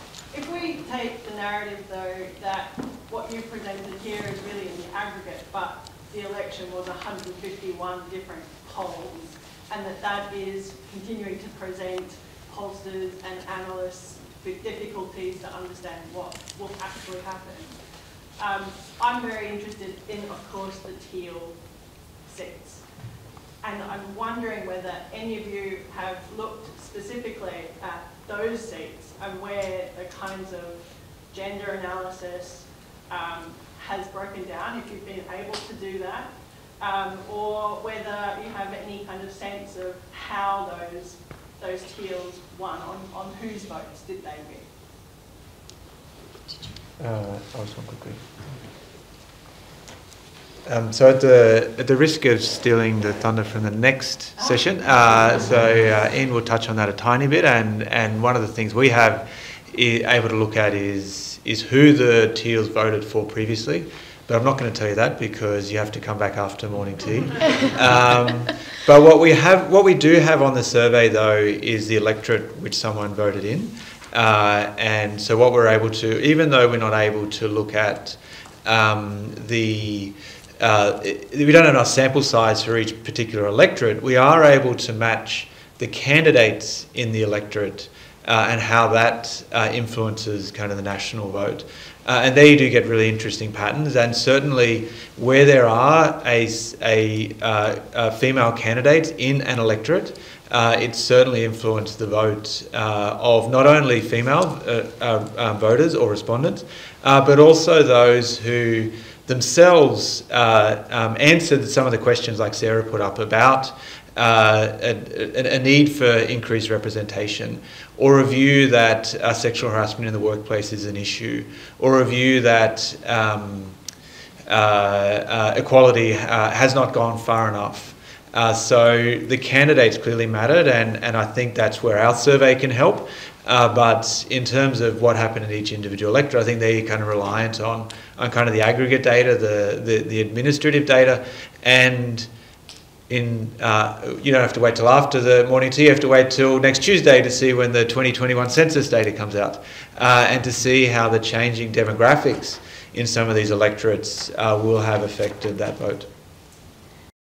Everybody to the second section, the second panel today. My name is Tracy Fenwick. I'm an associate professor at the School of Politics and International Relations at the ANU, and I am chairing this panel. The first person I'd like to introduce is Professor Ian McAllister from the School of Politics and International Relations. I'm sure many of you do know Ian. He is a distinguished professor of political science. From 1997 until 2004, he was the director of the Research School of Social Sciences at the ANU. He has previously held chairs at the University of New South Wales and the University of Manchester. He was a president of the British Politics Group from 2001 to 2002. Ian edited the Australian Journal of Political Science from 2004 to 2010, and he was a chair of the Comparative Study of Electoral Systems Project from 2003 to 2008. He is also a fellow of the Academy of the Social Sciences in Australia and a corresponding fellow of the Royal Society of Edinburgh. It's not mentioned in his bio, but he also directed the research and supervised many of our panelists here in the room today, and so there's a bit of a legacy as well among the other panelists of Ian's dedication and research in this field. Second speaker will be Dr. Jill Shepherd from the School of Politics and International Relations as well. Jill is a researcher and a senior lecturer in the School of Politics. Her research focuses on why people participate in politics, what opinions they hold and why, and how both are shaped by political institutions and systems. Her current projects include studies of ethnic political participation in Australia, opinion formation and electoral behaviour, compulsory voting and its effects on voters, and social class in Australia. Her recent papers have focused on participation and voting and have been published in Australia and internationally. Methodologically, Jill's research interests focus on sampling and field population-based surveys, questionnaire design, and respondent recruitment and retention. She's an investigator on Australia's contribution to the Asian Barometer and World Values Survey projects and the Australian Election Study, as well as authoring the ANUpoll. Our third presenter, Nick, has already been introduced, so I will not introduce him again. I would like to say that as all three researchers are colleagues that focus on political behavior, I'm sure most of you know, but the election was only in May and it's June. So these people dedicate a tremendous amount of, for academics, very fast research time, very fast data gathering, and they have dedicated a tremendous amount of personal time in the last 6 to 8 weeks on these projects, and I'd just like to thank them all for their contributions. Mm-hmm. So without further ado, we'll start with Professor Ian McAllister. Thank you.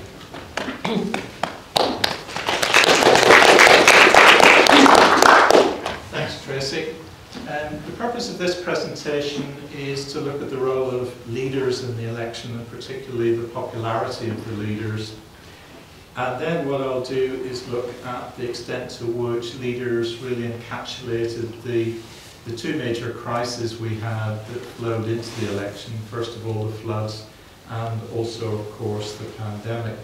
And that brings into focus how the leaders actually handled it, because these were basically national crises, and people expect national leaders to step up and deal with those crises.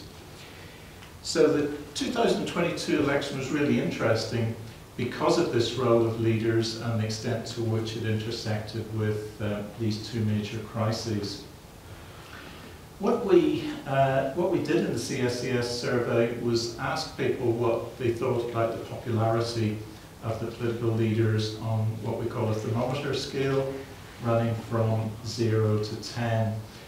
We also have data going back right to 1987 from the Australian Election Study Survey. I'll show you some of the long-term trends in a minute. Basically, this is how the leaders were viewed in the 22 election.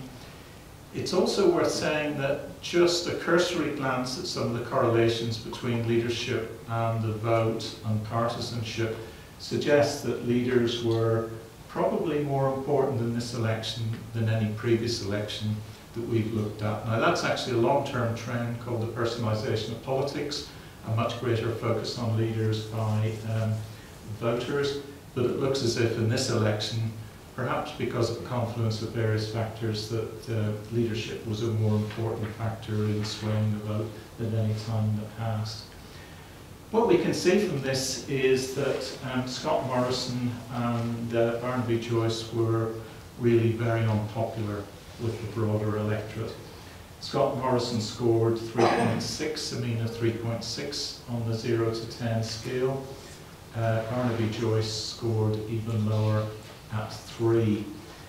Anthony Albanese was midway in terms of his popularity, about 5.6, and Adam Bant was 4.6. The interesting thing here is that when we look at the light coloured bar, you can actually see that Scott Morrison was even relatively unpopular among his own voters, Liberal voters.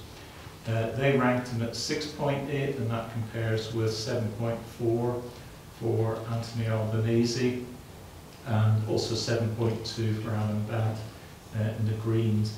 The figure for Barnaby Joyce is slightly misleading because it's estimated based on all coalition voters, because we really don't have enough National Party voters in the survey to look at them separately. If we put that in a longer term perspective, going back to 1987, when the very first Australian Election Studies survey was conducted, you can see that Scott Morrison is the most unpopular Liberal leader since we started doing those surveys. Quite possibly, if we'd been doing this further back from 1987, he might have even been more unpopular than that. The second most unpopular leader was Andrew Peacock in 1990.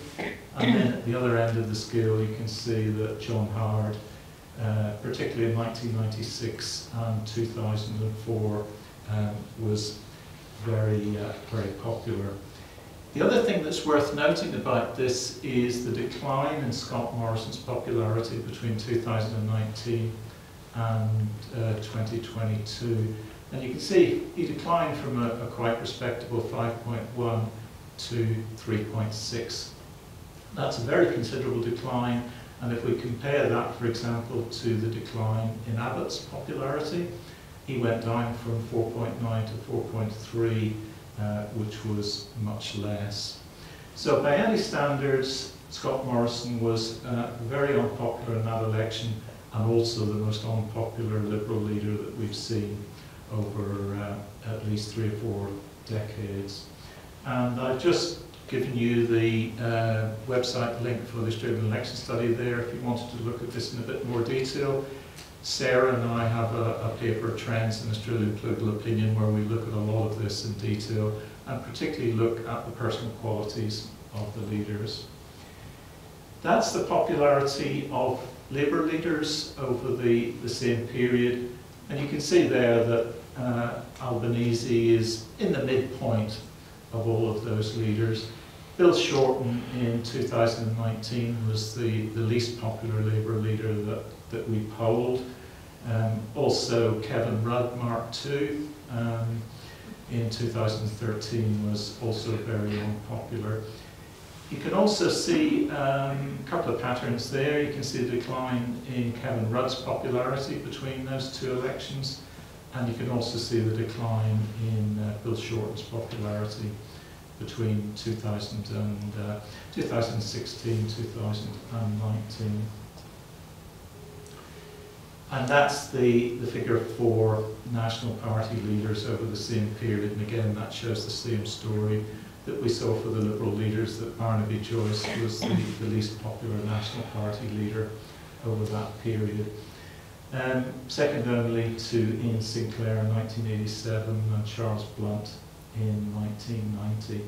John Anderson, 2001-2004, was the most popular National Party leader. So to move on to the 2 crises that we examined in the election and estimated their effect on how people voted. Obviously the first one was the pandemic. And we asked 3 sets of questions about the pandemic. There's a battery of items, 3 separate items about the effect of the pandemic in terms of how it affected social cohesion, how it affected democracy, and how it affected the economy. And you can see there that 55% of people actually thought that the pandemic had had a positive effect on social cohesion. 40% thought that it had a positive effect on democracy, and about 1 in 3 said it had a positive effect on the economy. So basically people were moderately positive about the effects of the pandemic. They didn't think it was an absolute disaster.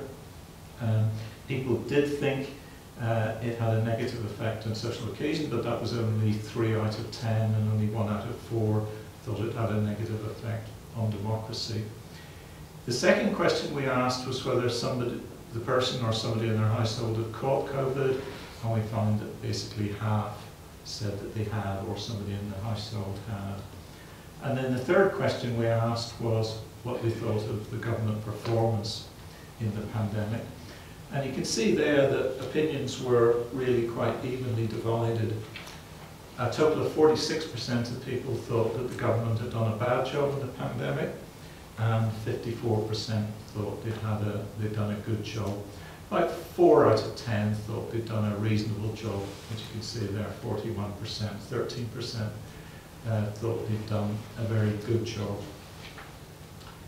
In terms of the impact of the floods, we were interested in this because in the April survey, Nick had included items about how it affected the general population. You can see that it actually had a much wider impact than we might think. And again, we're talking about the national population, we're not narrowing this down to the eastern states. 7% of people, for example, reported that property had been damaged by the floods, 14% reported that travel had been disrupted, and in terms of having a friend or a family member having their property threatened, we're talking about 22%. When we add all those things together, around about 4 in 10 of the general electorate said that they had at least one of those impacts in terms of their lives. So quite a large impact. One of the things we will do later is we also have data on the bushfires going back in the panel survey, and we look at the relative effects of the pandemic, the floods and the bushfires in terms of how people voted in the election. So what we then did in this was to look at the relative effects of popularity, the impact of the pandemic, and the impact of the floods in terms of how it shifted the votes. And how we did that was to estimate a logistic regression model. We controlled for social background characteristics, and then we estimated 2 models. The first model is the light-coloured bars, which shows the effect without leaders in the equation, and the second model shows it when we add equations in. And the odds ratios have been converted to percentage probabilities to give you an estimate of the extent to which people have a probability of voting for a particular party based on one of these characteristics. We've taken out social background here, so we've just focused on leaders and the pandemic and the floods. What we can see here with the light-coloured bars, without leaders, by far the major impact was how people perceived the government's handling of the pandemic. You can see it has a major effect, 35% probability of voting for the coalition if you thought the government had handled the pandemic well. Once we controlled for leaders, you can see that was reduced by more than half. And we can also see that leaders works in the way that we might expect. So if people rated Morrison more highly, more likely to vote for the coalition. If they rated Albanese negatively, more likely to vote for the coalition, and so on. The relative size of the bars don't actually reflect the relative effects of leadership versus the pandemic, because there's a bit of different scoring. What we're trying to do here was actually just look at the extent to which leaders mediated the effect of the pandemic. The other thing that's interesting here is that the extent to which people thought the pandemic was negative on society, and it's a combination of those 3 measures that I mentioned before, economy, democracy and social cohesion, really doesn't matter. Whether or not they had caught COVID or somebody in their household had didn't matter in terms of the vote, and also floods didn't matter. So that if they'd had some exposure to the floods, either through property damage, feeling anxious, or through a family friend, it didn't matter in terms of how they voted. What mattered was the pandemic, and to a large extent in the coalition vote, that was mediated by the impact of leaders. In terms of the Labour vote, you can see those patterns replicated again, but even more so. You can see the effect of people's perceptions of the government handling of the pandemic really had a major effect on the Labour vote.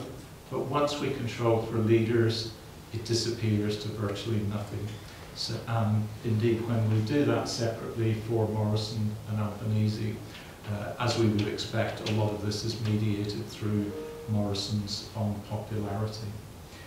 Again, you can see the other variables don't matter very much. Effect of the pandemic, whether or not we caught COVID, personal impact of the floods, none of those are statistically significant.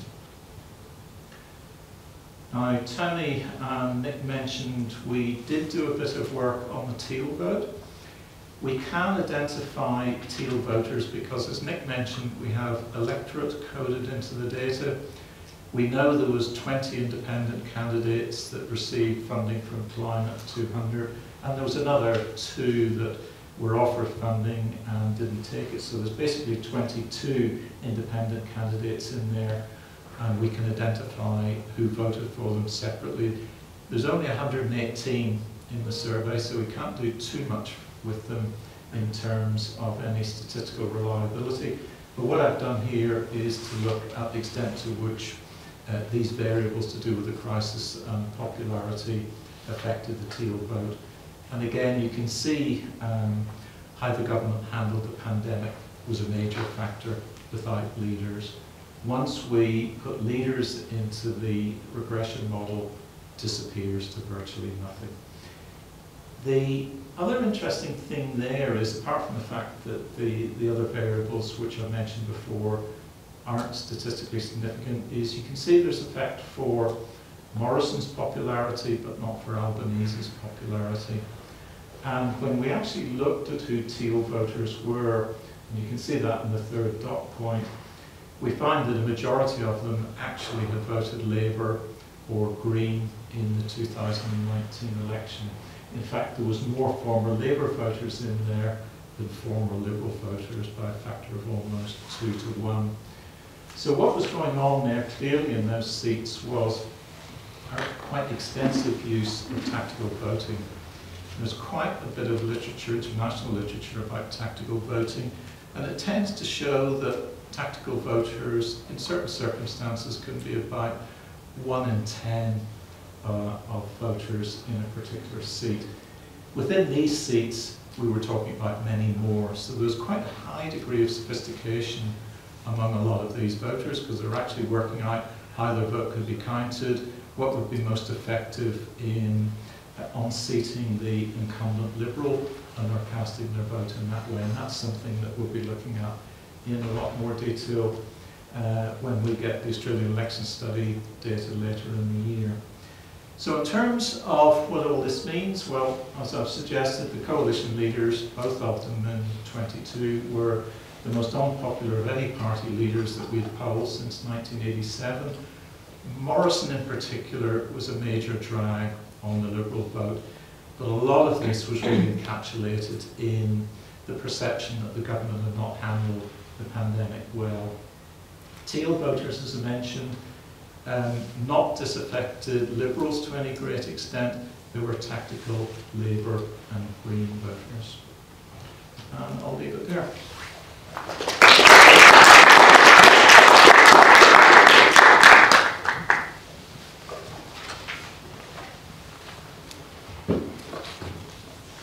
Okay, thanks. And thanks, Nick, so much for organising all of this and for getting the data to us so quickly.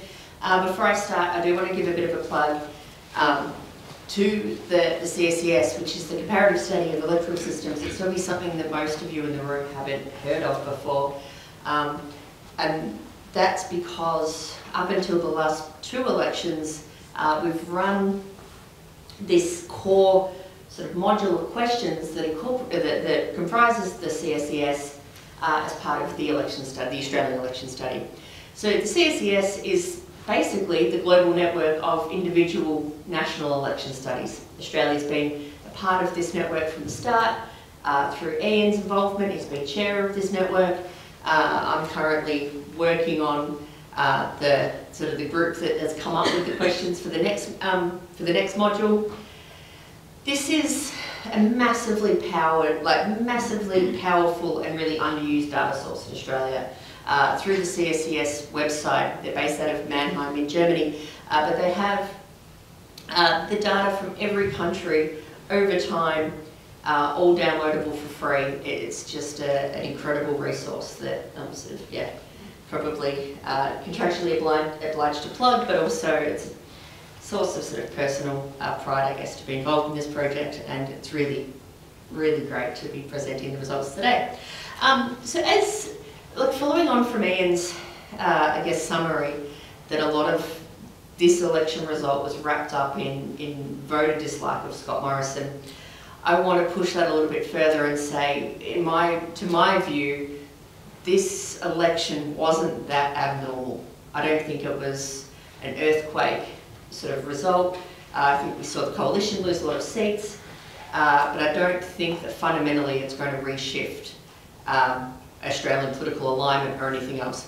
What I do want to talk about, though, is the experience of voting for the independents and what effect I think that will have potentially on maybe not a generation of Australian voters, but certainly on voters who, whether for tactical reasons, and I think Ian will be right, that a lot of this voting for teal candidates in particular was driven by not necessarily, you know, climate change or women's issues, and we may find as we dig deeper that it was.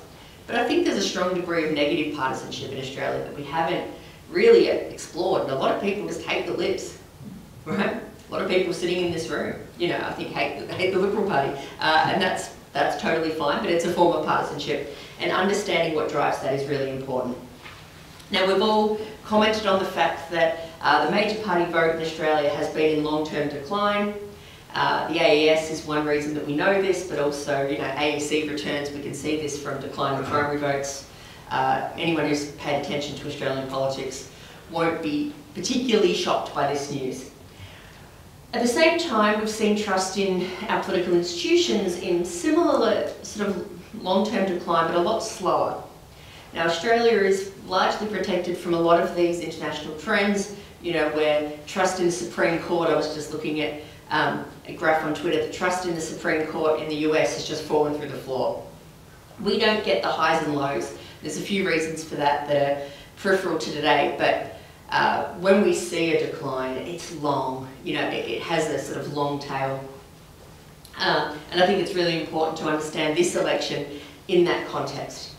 The most important point, and again, this is something that Ian's been banging on about for years, and I bang on about it at every opportunity, is that the parties haven't responded.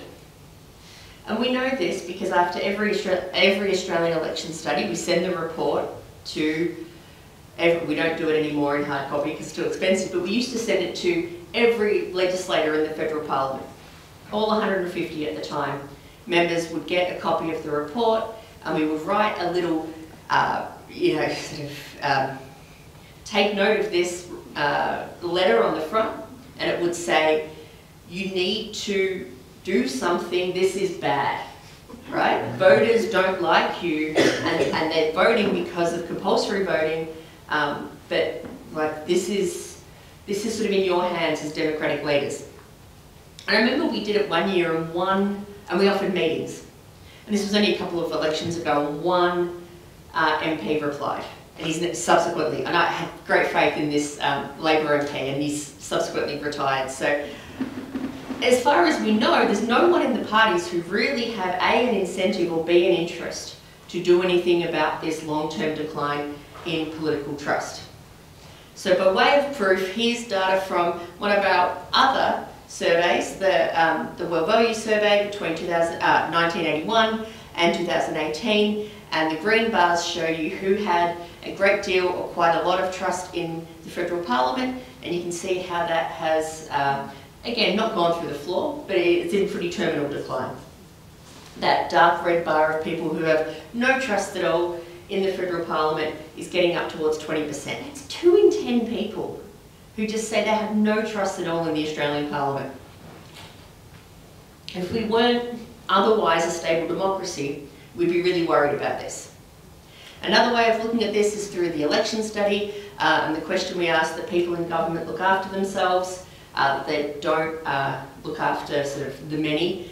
They can't be trusted to represent the interests of most Australians, is the sort of dichotomous part of that question.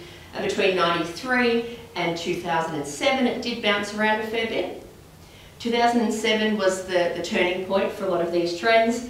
The very exciting election of Kevin Rudd, we all got enthused, we got engaged. We thought that a lot of these, a lot of these trends would stabilise. The election of 2010, I want to hone in on at this point because that's where we saw the reversal of a lot of the pro-Kevin Rudd post-election optimism.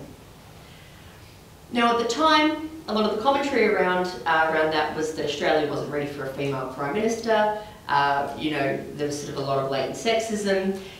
Julia Gillard was, objectively subjected to a lot of, knifing and undermining by her male colleagues. All of these things are true. But something that I don't think we talked about much was the effect of the hung parliament.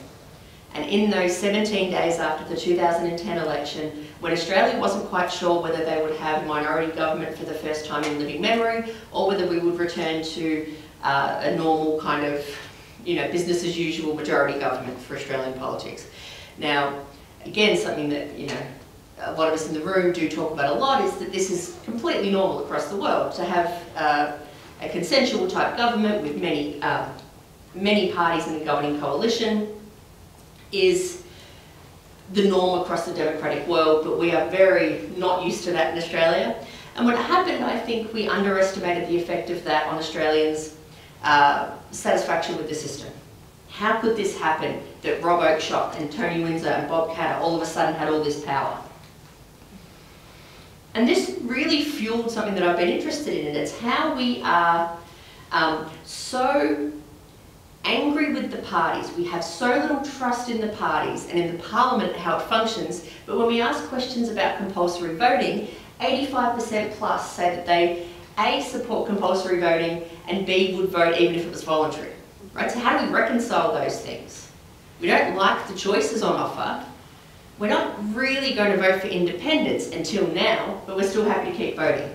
And I think what we saw in 2022 was the kind of culmination of those two trends. We've seen a viable alternative now, and we are going to vote for them. So what I want to talk about in the sort of data-driven part of this presentation is how we feel now as voters, and particularly how those independent voters feel. Did having the viable independent option actually make them feel better about Parliament? And we don't often have data that captures voters' responses so soon after an election.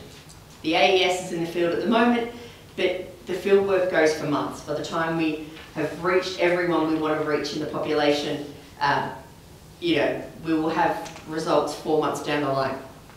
This kind of really quick turnaround data is new and really fun for us.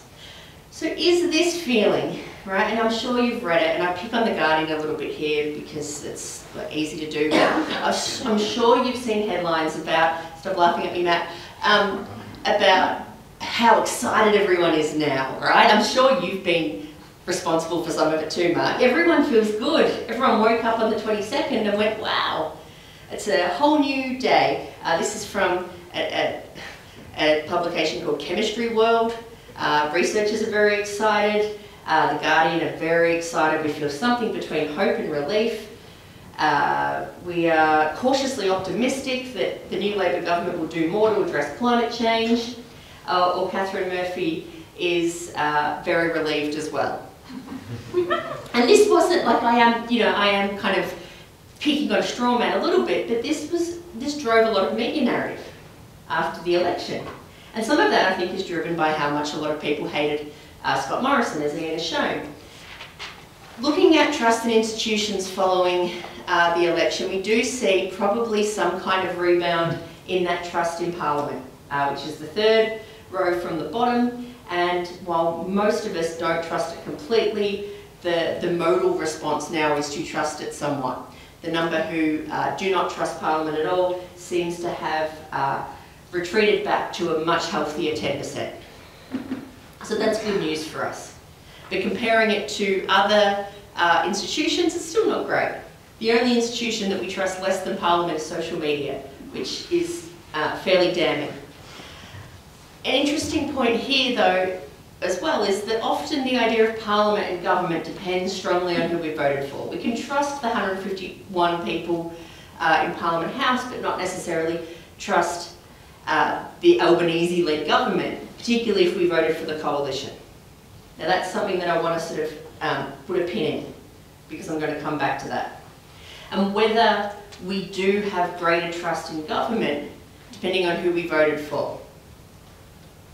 And we find here that coalition voters actually have said in the days following the election result, they have greater trust in Parliament than do leaders of the coalition, than did voters for the ALP. Right? This isn't driven by kind of winner optimism. This isn't just Guardian readers. This is being driven by coalition voters as much as anyone. And I wasn't quite sure how to explain this, and then halfway through Ian's talk, I thought, of course, it's even coalition voters didn't like Scott Morrison. So I think for a lot of coalition voters, there is probably a sense of relief. Party ID in Australia is stronger than anywhere in the world. We're not the most polarised country in the world, but we are the most likely to say that part of our social identity is partisan. That we are Labor or we are Liberal. And so a lot of people vote Liberal, even, you have to hold your nose.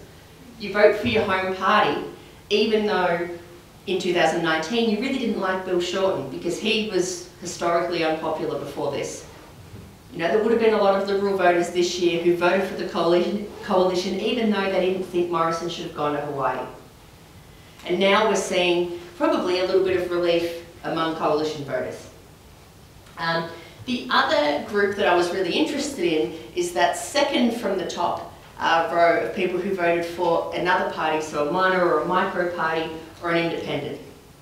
I thought they might have felt pretty good in the days following the election. Right? You wanted, this says, sorry, it was more aggressive than I said it, but you wanted this, right? You wanted the prospect of a hung parliament. A lot of them are probably disaffected, sorry, not disaffected Liberals, but sort of negative Liberal partisans. They wanted the Liberal Party out, they got it. Why weren't they happy? And so what I'm really interested in going forward is what becomes of these independent voters now. Voting for an independent is a big deal. If you've voted for a major party your whole life and now you've voted for an independent, what does that do to your expectations? I thought this may have been explained by the date of interview. I thought that in the days leading up to Albanese getting that 76th seat that forms the majority government, that independent voters may have been more optimistic. Your independent, Zoe Daniel, might have the balance of power. And so I tracked this day by day by day by day. And on about the 30th of May, which was when I think Anthony said, yeah, okay, we can call it now that we've got the 76th seat, we would see that trust drop off. And it didn't. It bounced around a little bit, but it was pretty stable day by day. So there seems to be no effect of minority government or hung parliament on this sort of surprising disaffection among independent and micro and minor party voters. So who are the holdouts beside those? And we can see here, it's a sort of obligatory multivariate regression so that we can actually control for a bunch of other socio-demographic variables, age, gender, income, education. What I'm really interested in is the effect of voting for another party or candidate. That has a really strong positive effect on distrust. Whether you voted for the Greens, really strong positive effect on distrust. Coalition voters, blah, blah, blah. And the other one at the top, whether you're disabled or unable to work. I have never considered this before, how that may have played out in the midst of COVID, but it's probably had a massive effect that we haven't expected. Here's my summary. Trust does seem to be rebounding somewhat. That's a good thing. We would have been worried if it had gotten much lower. It seems to be driven by major party supporters, which I think is really interesting, given how lax the major parties have been in actually responding to any of these trends. I wonder if that 2010 election that really threw us with the prospect of minority government, whether we're almost seeing reverse effect here, and it's not major party voters who are upset by the prospect of minority government, we might be becoming normalised to the idea of A, hung parliaments, and B, independents who aren't outside the mainstream. What did I just broke things? Anyways, the last thing I was going to say was we'll be able to see the effect of policy positions and a whole range of other variables once the AES comes out. We're saying September, and we'll see you all then. So, what I wanted to talk about, and I might just reorganise the order which I'm going to talk about things a little bit to kind of, until the visuals kind of come back. As I mentioned before, this is a joint presentation with Simon Jackman. And what we wanted to do is maybe build on a little bit of what Inti presented, which is kind of policy priorities prior to the election, and then how they affected not only people's votes, but more interestingly, the change in people's votes. And that's one of the powers of our data set, is we not only have who people would have voted for in April, but also who they said they voted for at the previous election. So what I might do is I'll talk a little bit about who changed their vote as a bit of a kind of demographic intro, and then I'll go on to kind of how we estimated the relationship with policy priorities, and then if the images are back, I'll show it. If not, I'll talk it through and you can take it on trust. Who changed their vote? So firstly, it was pretty stable. So the proportion of people who changed their vote between 2019 and 2022 was almost exactly the same as it was between 2016 and 2019. So around about a quarter of people kind of changed their vote over that period. So we looked at, first we analysed, almost lost my screen, I was really doing it, fancy footwork. So first we looked at all voters. So regardless of who you voted for in 2019, what were some of the factors which predicted whether you changed? So one of the things which Mark mentioned, and I think it says, are the Greens mainstream? Well, one way you can get a measure of that is a mainstream party kind of maintains its vote and with very little kind of movement across. It's established. People who vote for protest parties, they protest once and they're unlikely to protest again. But what we found in our data, and I think this is correct, Ian, is that for the first time, or at least more so than previously, Greens voters were the most stable of voters. So if you voted for the Greens in 2019, you're the most likely to not have changed your vote between 2019 and 2022. So yes, the Greens are at least stable. Whether that's mainstream or not is another question. Inti's talked about the effect of the youth vote and how youth vote on kind of issues rather than parties, and we certainly saw that in our data. in that older Australians were the least likely to have changed their vote compared to younger Australians. Those born overseas in an English-speaking country are more likely to have changed their vote, so migration matters, but it matters a little bit where you migrate from. And those who live outside of a capital city were the most likely to have to change their votes. So we also looked at former coalition voters. You're going to have to trust me. I think, as I mentioned before, one of the things we looked at is, okay, well, let's focus on the swing, which had the largest impact on the election, which is the movement away from coalition voters. And there we found two groups where there was quite large differences. So if you are aged under 55, then you have a 35% chance. So if you're aged under 55 and you voted for the coalition in 2019, you had a 35% chance of changing your vote between 2019 and 2022. If you are over 55, on the other hand, it goes down to 21%. So almost twice as many people under the age of 55 left the coalition compared to those over 55. Education also matters. If you've completed your 12 and you voted for the coalition, then you've got a 31% chance of leaving the coalition between 2019 and 2022. If you didn't complete your 12, on the other hand, that goes down to under 15%. It's the highly educated and the young which left the coalition over the last election period. What about policy issues? What was the role of policy priorities in explaining vote change? So the way we looked at this is, so as Inti mentioned, in April 2022, we asked people to rank their most important, what policies they thought the incoming government, whoever it is, should focus on over the next 12 months.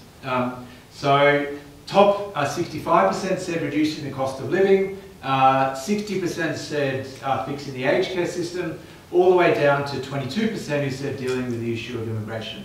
So that's what people cared about prior to the election, but how did that influence their results? So essentially the way we looked at this is we took all of those who, we took people who voted in both 2019 and 2022. We then look at the probability of voting for a party other than the coalition in 2022, and we control for who they voted for, knowing of course that if you voted for the coalition, you're less likely to vote for the non-coalition, and so we hold that constant. We also hold constant a set of demographic and socioeconomic characteristics to see how does someone's policy view affect that change. So we winnowed down those 22 policy priorities, essentially getting rid of those which had no association through kind of an iterative model selection.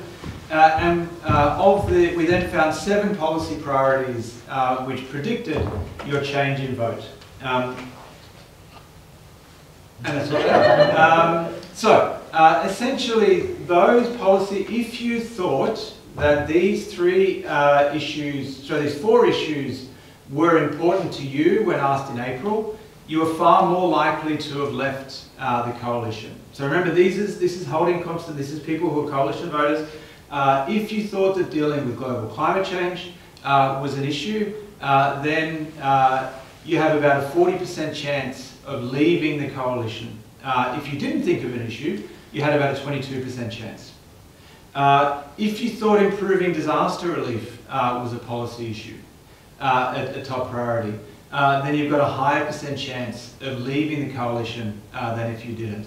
And that kind of gets to Ian's point. So Ian looked at whether people were themselves affected by the floods. And that doesn't appear to change people's votes too much.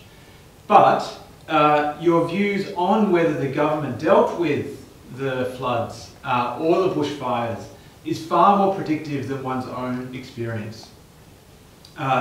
The other thing which mattered was improving the way the political system works in Australia. So if you thought that was an issue, you were more likely to have left the coalition. And one which I didn't expect, and one which had a low priority but still predicted changes in vote, was addressing issues around race in the country. So compared to the US, where that's one of the top priorities of government, it's a very low priority in Australia, but still, if you think that's a priority, you are more likely to have left the coalition. And to me, given we didn't ask specifically about Indigenous issues and specifically about voice to Parliament, this is potentially picking that up, picking that effect. But there's also 3 issues which were predictive of staying with the coalition. So if you thought these were a top priority, then you were far less likely to have left the coalition.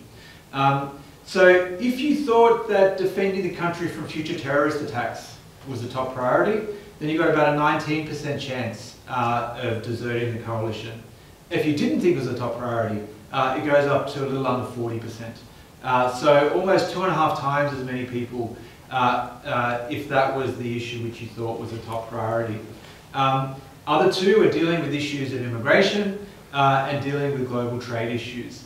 And these were the issues which traditionally have had a strong benefit to kind of right or centre-right parties, and which the general population saw as being of low priority for this election. So what does that mean? Well, I guess if you think if these issues remain, if they become salient again, then that's likely to have kind of the opposite effect, to lead to that swing back to the coalition. But if the Albanese government is able to either deliver or perhaps even more importantly from a politics perspective, maintain the focus on issues of climate change, disaster relief, the political system and race and some other issues, then it's going to be very hard for the coalition to regain that support. So I'll leave it there without any visuals, and then we'll go on to questions.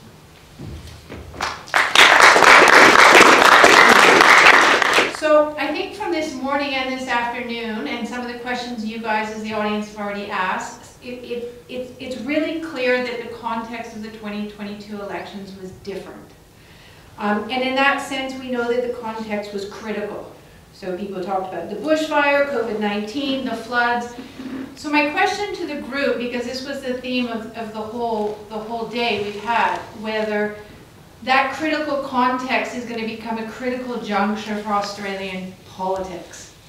And so my question to all of the panelists is, and Jill has already answered this a little bit, is do you really believe that this is a realignment and these are going to be critical elections that become a critical juncture for Australian political behaviour? Or are we simply seeing, which we also saw in your data, that this is simply a protest vote against Scott Morrison's leadership and perceived incompetency in dealing with that critical context?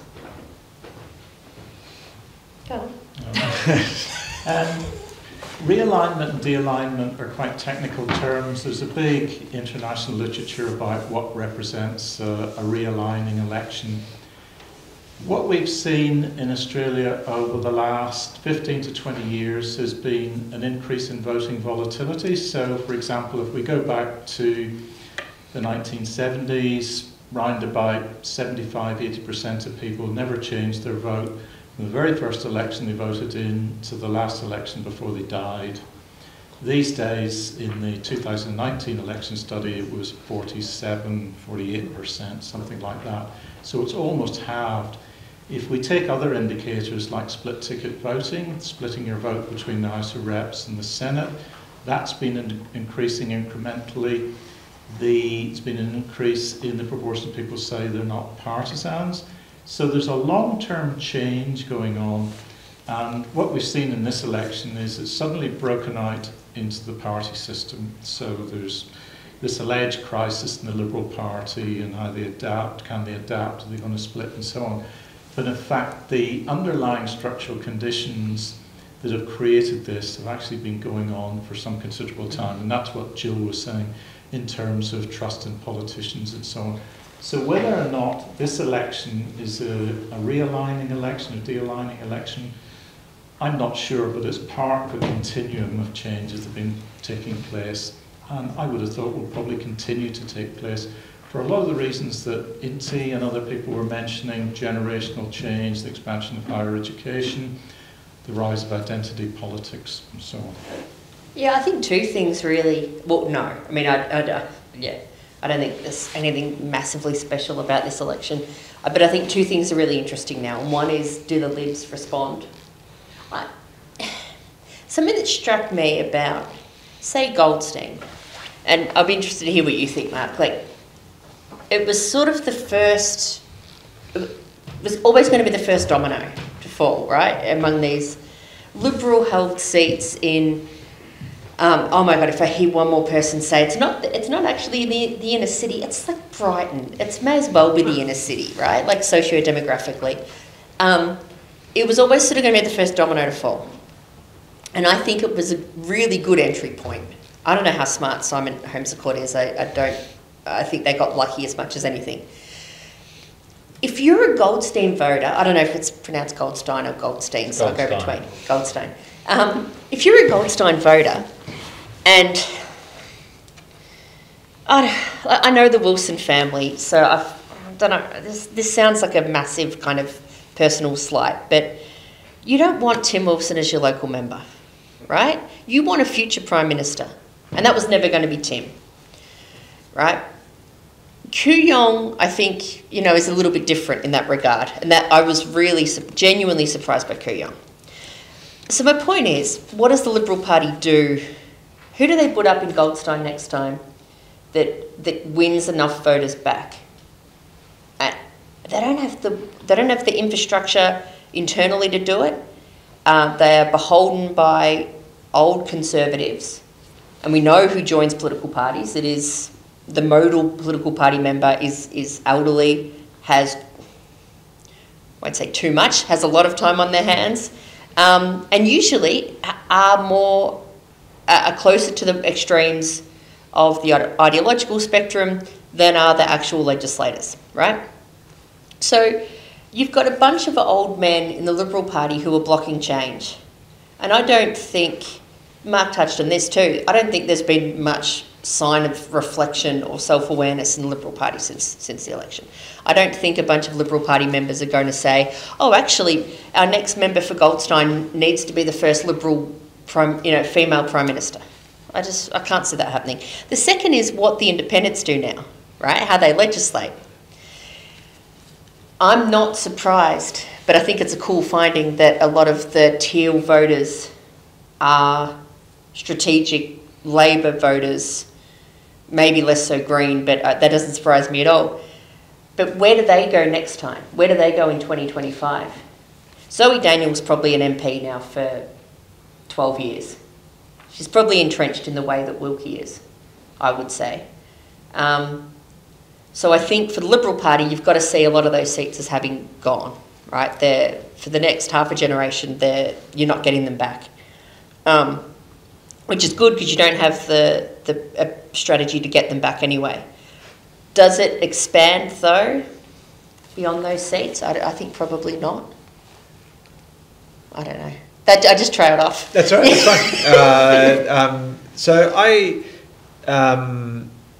I guess my response would be, now that we've got some slides up, to reflect on kind of the policy issues which mattered. And I think this is once again where the power of the long-term data collection really helps. So while this is just one point in time, if you track both through ANUpoll data, which we now have going back to 2008, on a 3 or 4 waves a year, the AES going back to 1987, kind of views on the environment kind of jumped up and down, but have become both stable as being seen as a high priority and views on new coal mines, views on whether enough is being done for the environment. While they have fluctuated historically, have become pretty much entrenched as people seeing as being major issues. And unless, I mean, there's nothing to say that a Conservative party couldn't own environmental issues. I mean, it can be an inherently conservative issue. You're conserving something, but I would see it as being very difficult for the current group of coalition members. And Jill pointed out the issue with getting new members, to credibly argue that they are able to tackle the environmental issues which we're struggling with. So in terms of a realignment or a long-term trend, I think the policy issues which have mattered and are likely to continue to matter are going to be supportive for the way the current Labor Party and Greens are viewed relative to the alternative. So the only way it's not going to be a realignment or a de-alignment is if those policy issues can be flipped around or at least become less salient for the electorate. I think on the Greens, that's your point about like whether the Greens are becoming mainstream and that voters aren't jumping around. And that's reflected in AES data that shows there are Green partisans now, people who describe themselves as Greens. And then there'll be kids whose parents have only ever voted Green, and you grow up in a Green household. And that'll be a huge shift. But I think interesting will be where the independent voters go. Do they still see themselves as Greens or Labor who voted tactically once? Gentleman there? Jill, a couple of things on your trust. Yep. You have, in one of your things, you have trust with in a whole series of institutions. Yep. And you distinguish between Parliament and government. But in your main one that you focused on, you talk about government. I was wondering whether, was it trust in government or was it trust in the Parliament? The second question was, when you looked at the, you said that the Greens, the Greens and the Independents were had less trust in government still. And I thought, well, maybe the nature of being an independent, whether you're a Green or other, is that you're unhappy with the system of domination by the major parties. And you're still going to be concerned about that. So you're always going to have more, less trust in the system that's dominated by the parties. And even if things have got a bit better, that's going to lead you still to be unhappy with the Parliament. Wouldn't that be a better reason why you're getting that result than anything else? That's a really good point. I think it depends on, so I'm going to answer your second question first, Andrew, just to be annoying. I think it depends on who these voters are. And if they do they have the heart and soul of an independent? Or are they partisans who are, temporarily kind of parking their vote with the independents? And that remains to be seen, right? And I think a lot of that will depend on how the independents act now.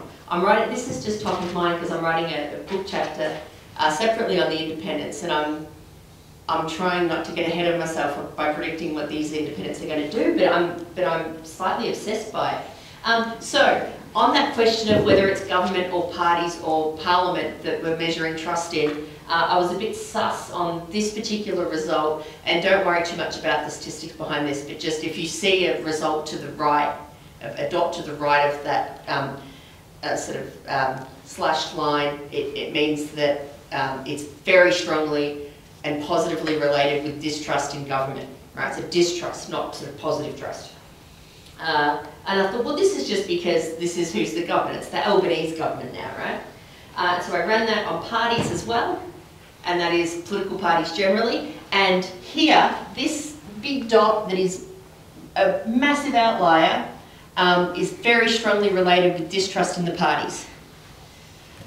So to that point of whether these voters are just parking their vote with an independent or whether it's something more structural, I think there's a glimmer that maybe it's more structural. And then on Parliament as well, exactly the same results. usually we'd expect to see more differentiation between government, parliament, and parties, but this is a systemic kind of frustration. And that's, yeah, I think that's the really open question now. Like, how do these independent voters move on under a majority government?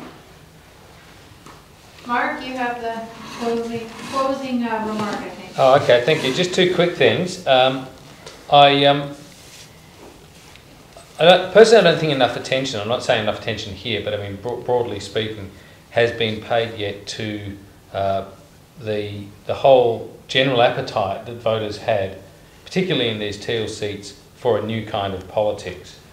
That just as sort of if we think about the issues with which the teal candidates were associated, they kept the list very short, but they were, women in politics, climate change, and addressing the corruption issue. That was essentially the three things. It was very uncluttered, in contradistinction to, say, Bill Shorten's platform in 2019, which was criticised for being far too cluttered. And so I think that's a strong factor, and you can look at the data through the data at the valuing of these issues nationally, but I think in these seats there was a strong articulation by people, by voters, to look to a new kind of politics that was actually outside of the parties, and that's probably going to be a hard thing to measure. And just a final sort of, I suppose, rhetorical question in a sense, or maybe you want to respond to it, but is the banal truth about whether this is a realignment or a de-alignment, whether it's significant, does it actually depend on what happens next in terms of the next election? If there's a reversion to more normal voting patterns, then clearly these are unique sort of sui generis factors in this election, or is this a sudden acceleration of a number of trends that we see going on that are reducing the major party dominance? So I might have just a very quick response to that, and that's, I can't remember who made the point, but the power of local incumbency. So it's one thing as an independent to win a seat. It's another thing to be able to maintain a seat. And I think that's true for the Greens as well. And Mark, in your speech you talked about the challenge to the Greens of representing a diverse community, and I think the independents will have the same challenge. But there's also a real benefit there. There's you go to school awards nights. You go to citizenship ceremony. Yeah, you meet people. Your face becomes known. So the ability to win back those seats, I think, is going to be far harder than it was to protect those seats. So while people's views might, on the thing you talked about before about a new kind of politics, while that might change and that might not be there next time, what you have against that is, in 2025 or whenever the election is a need to convince people that they made the wrong decision in voting for the independents and the Greens, and that's going to be much harder, I think. Yeah, I mean, I back on my party identification high horse, but these are still Liberal voters in Liberal seats, and the independents are going to have to be very conscious of that there is a homing tendency, and if they upset that compact, that they will be Liberal light. They will be the nice face of tree Toryism, the non-Scott Morrison lib. If they break that compact, then I think you do lose that trust, right? It doesn't matter how many citizens' ceremonies and school assemblies you go to.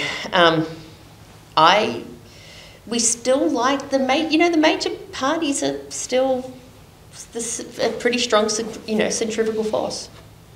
Ian, final point, sorry. And just very quickly, what we know about political parties is they're infinitely adaptable.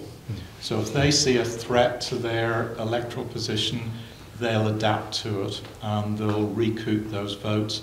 And to give you an example, in 1983, we all thought the British Labour Party was done. Their election manifesto was called the longest suicide note in history. 2 elections later, you had New Labour and Tony Blair there that was then in for 3 subsequent elections. They adapted. Can everybody join me in thanking the panel? So I've had the happy task, and I, as people will probably know who've heard me speak, I can speak for a very long time about almost anything. So I am very conscious of time, and I will try to be as brief as I can, while also doing justice to the incredible array of presentations that we've had today. I want to start by just emphasising, and I guess this picks up on one of Nick's points, the importance of this kind of work, the importance of this longitudinal, data-driven work that gives us really important insights into where we are, where we think we are, the difference between where we think we are and where the data says we are, but also to highlight and emphasise more in perhaps hope than expectation of the value of this kind of work to politicians, to policymakers, you know, many of whom just sit across the lake from us. And you know, on the one hand, it does seem to me that this kind of work, which goes on in all sorts of parts of this institution, you know, it's part of our national mission, we do it really, really well. And how do we make sure that that work is influential? I mean, I think one of the really sort of sobering moments for me today was when Jill said, well, you know, we did every year, whenever we did this work, we sent it over the lake, we told them, look at this, and nobody took any notice. That Ian's final point, that political parties can take notice when they feel really under threat, and the Labour Party of 1983 is a good example, shows that there is the possibility for that learning. But how close to crisis, how close to extinction do you need to get before you take advantage of that? So there's more work for us to do here, absolutely, in terms of how we ensure that this great work is both communicated, but also, in some cases, undertaken with the relevant actors, whether that be political parties, the government, the parliamentary library, whoever it is. Because what we all want, at least what we say we want, is evidence-based policy. All evidence to the contrary, very often. But that is what we say we want, and it does seem to me to be that. It's one of the things that this institution does really, really well, is provide excellent, independent, dispassionate evidence for policy. So that's the first thing to say, and just on that, while I have the floor, you know, one of the ways in which we can make a difference to policy is through the way we communicate. Now this is very, very unfair, you know, that people who are not great communicators struggle very often to be heard, because of course communication is a skill, it's a performance. But you can learn that. But you also, I think it's important to recognise that there are some fantastic communicators, and we've had you know, some great examples of that here today, people who can communicate complicated data really easily. But I just want to reflect on two things, certainly on election night, when I have to say, Jill, I was one of those people who became very over-emotional at the possibility that things might be different.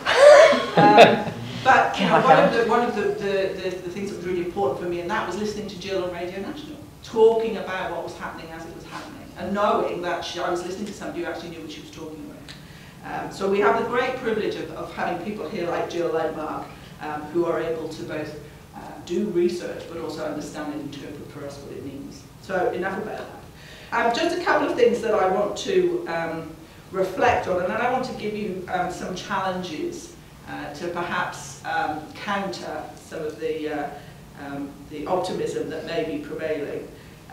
So in terms of the political parties and trends, I'm not going to try not to repeat things that people have said, but it does seem to me that there are some interesting things that we might start to think about in terms of how politics might be different, if it will be different at all.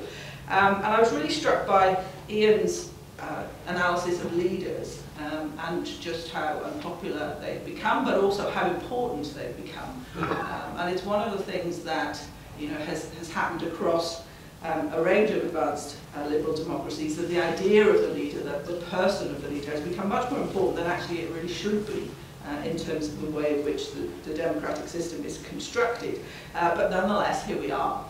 And I think my question in relation to that is, if the personality of the leader is so important, then how would Australia react now to the possibility of a new female leader?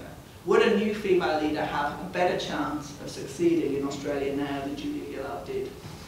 Would it be possible for somebody like Julie Bishop to now step into a leadership role in a way that it wasn't only 3 or 4 years ago? So I think there's something really interesting there about if we accept that leadership matters, are we accepting of a particular kind of leadership, or is the door open now to a different kind of leader, a leader like somebody like Julia Gillard or indeed Julie Bishop? And that then, of course, brings me on to the question of women, and depending on where you were in this session, you know, it either doesn't make any difference at all, or it makes all the difference in the world, and that's what you love about data and research. But for me, I think what's important is the extent to which that group of crossbenchers, plus all of the women in the major parties, to what extent are they actually going to change practice in Parliament? Because that's what so many people want. That's what we say we want. We look at the way the Parliament works and we are disgusted. Now, will women be able to make that difference? It shouldn't be down to women. We all know that. We can have that argument. But in fact, it very often is. So is the fact of the sheer representation by numbers of women in the Parliament now going to change the way in which Parliament operates? And will it, heaven forfend, change the way in which the Liberal Party approaches women? Will the Liberal Party start thinking about quotas in the way that the Labour Party have to? So, you know, again, not much evidence from Mark's assessment early on of how the Liberals are approaching this, but that does seem to me to be one of the start questions for them.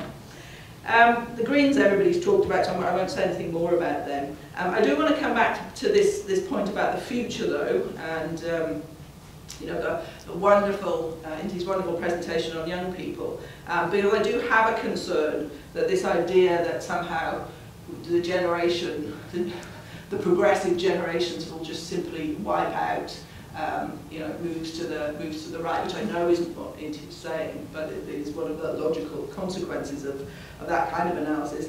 I do worry about that, and Chris very kindly showed me an article that he'd written, which points to the way in which, as he put it, when people get a mortgage, they suddenly discover conservative values. So I do think there's something really important there, and I'm going to come back to why in a moment.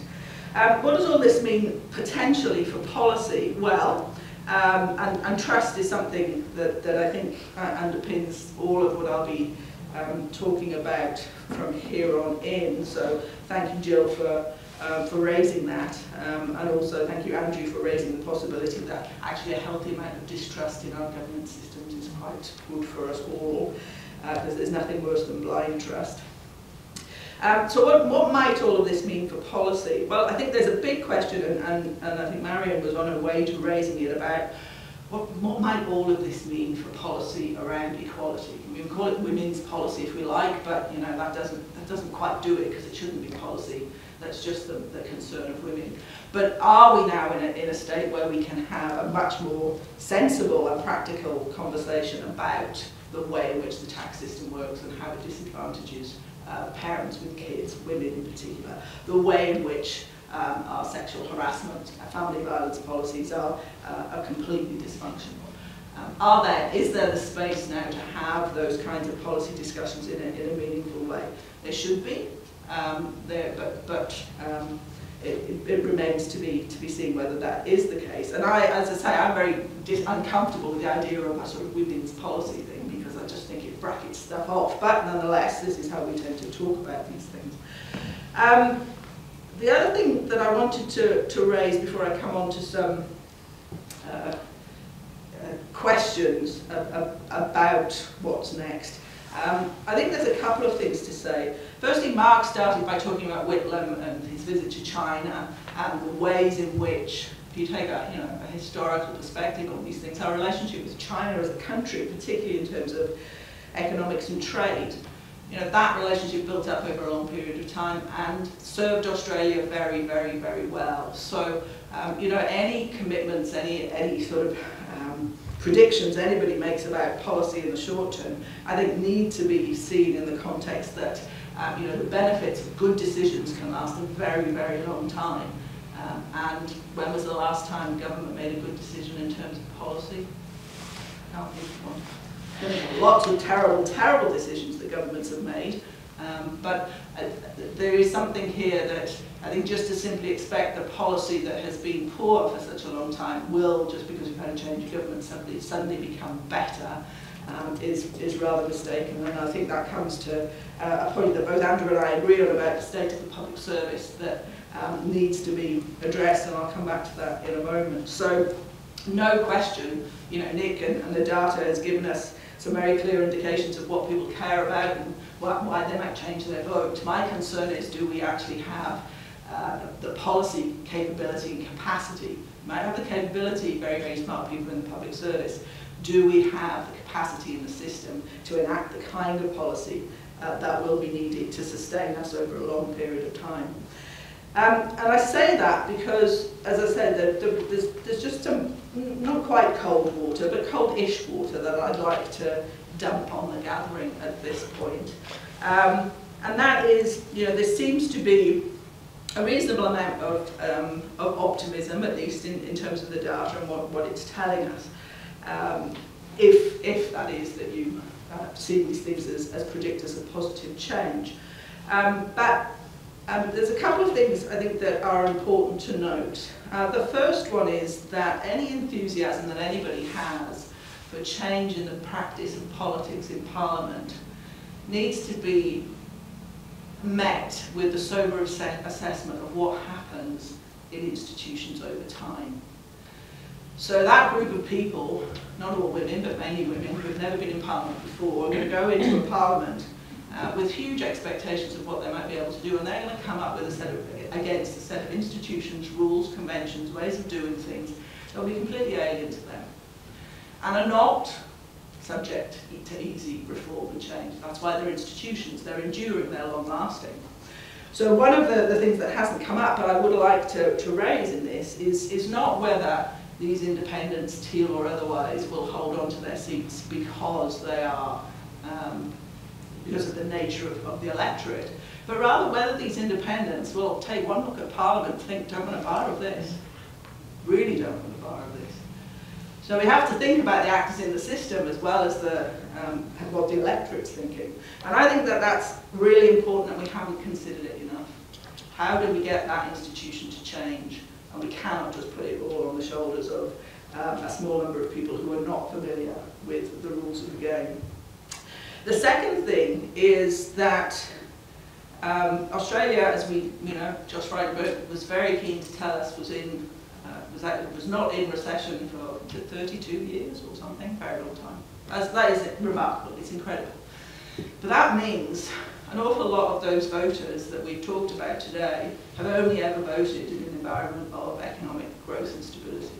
Even the global financial crisis, the first time I came to Australia 10 years ago, I mentioned the global financial crisis. I was told in no uncertain terms it was not a global crisis because it didn't happen in Australia. So I think there's something here for me which is about the crisis to come. The pandemic has been really revealing, and it's fascinating that Ian's data tells us that it's actually told us some good things about social cohesion. But the instability in the world, the impact that we're currently feeling just in terms of energy prices, for example, all of these things are shocks to the system that the system has not had for a very long time. And a bunch of people voting have never experienced this. So what's that going to do? If the crisis does emerge, what is that going to do to people's perceptions of what is possible in terms of elections? And we don't know that, but I think it's an important thing to explore. Because not least at this very moment, you have a new government that is faced with extraordinary challenges. So however much progressive policymakers might want all sorts of things to happen, reform of the National Disability Insurance Scheme, which is absolutely essential, however much people want those things to happen, the Uru statement from the heart, the voice to Parliament, crucial. But how much space is there, at least in the short term, for a government to deal with these things when it is actually coming up against a huge problem of the budget. So I think there's some cold water realism that we need to dump on some of the enthusiasm that some of the commentators that Jill was talking about have expressed. And I don't mean to be depressing about this. I just think it is a reality that this government is facing extraordinary challenges. And you know, both the independents and indeed the electorate may find that quite difficult to deal with. And the third thing that I'd want to throw in as something that we haven't really thought about, as we didn't need to in the data, is what's happening in what we're calling the fourth industrial revolution, the way in which everything that we do, how we work, how we engage with each other, and we in universities have seen this in the context of the pandemic when we've all had to become experts in digital technology. What is this all going to mean? We are living through this at the moment. Things are changing very, very, very, very quickly. Governments are always on the back foot, particularly in terms of regulation. So what is that going to mean for the capacity of not just this government, but any government to effectively govern when it is constantly behind? So I think there's some cautionary notes to sound in the context of this great data, but it's wonderful that we have this analysis. I think the other messages from the presentations are really that you need to pay attention to the local in a way that perhaps we haven't in the past. Integrity is absolutely key, and that is something that the public have decided that they do care about, and there needs to be reform. And that we need to think much more collaboratively and practice cooperation than we have in the past. And I think that this is one of the risks for the Labour government, is that now they have a majority and they think they don't need to collaborate. I think they could end up in trouble very, very quickly. But the issue of collaboration goes far beyond just the government and the parliament. It goes through our public service, it goes through the states and local government. Without cooperation on policy and delivery, you are not going to see the kind of change that the public quite rightly expects. And I think I probably talked for long enough, so I'll stop there. Thank you all very much.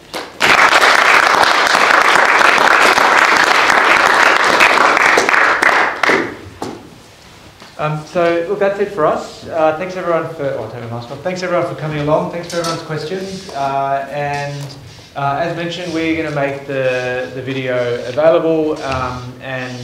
Darren Penne, who got stuck in Melbourne, has, in his spare time, maybe at the Qantas Lounge, put together a video presentation as well. One of the things we didn't talk about, which Darren was going to focus on, was how the polls went, and so that's part of that video presentation. So that's it for us. Thanks everyone. Enjoy your Friday, enjoy your weekend. See you later.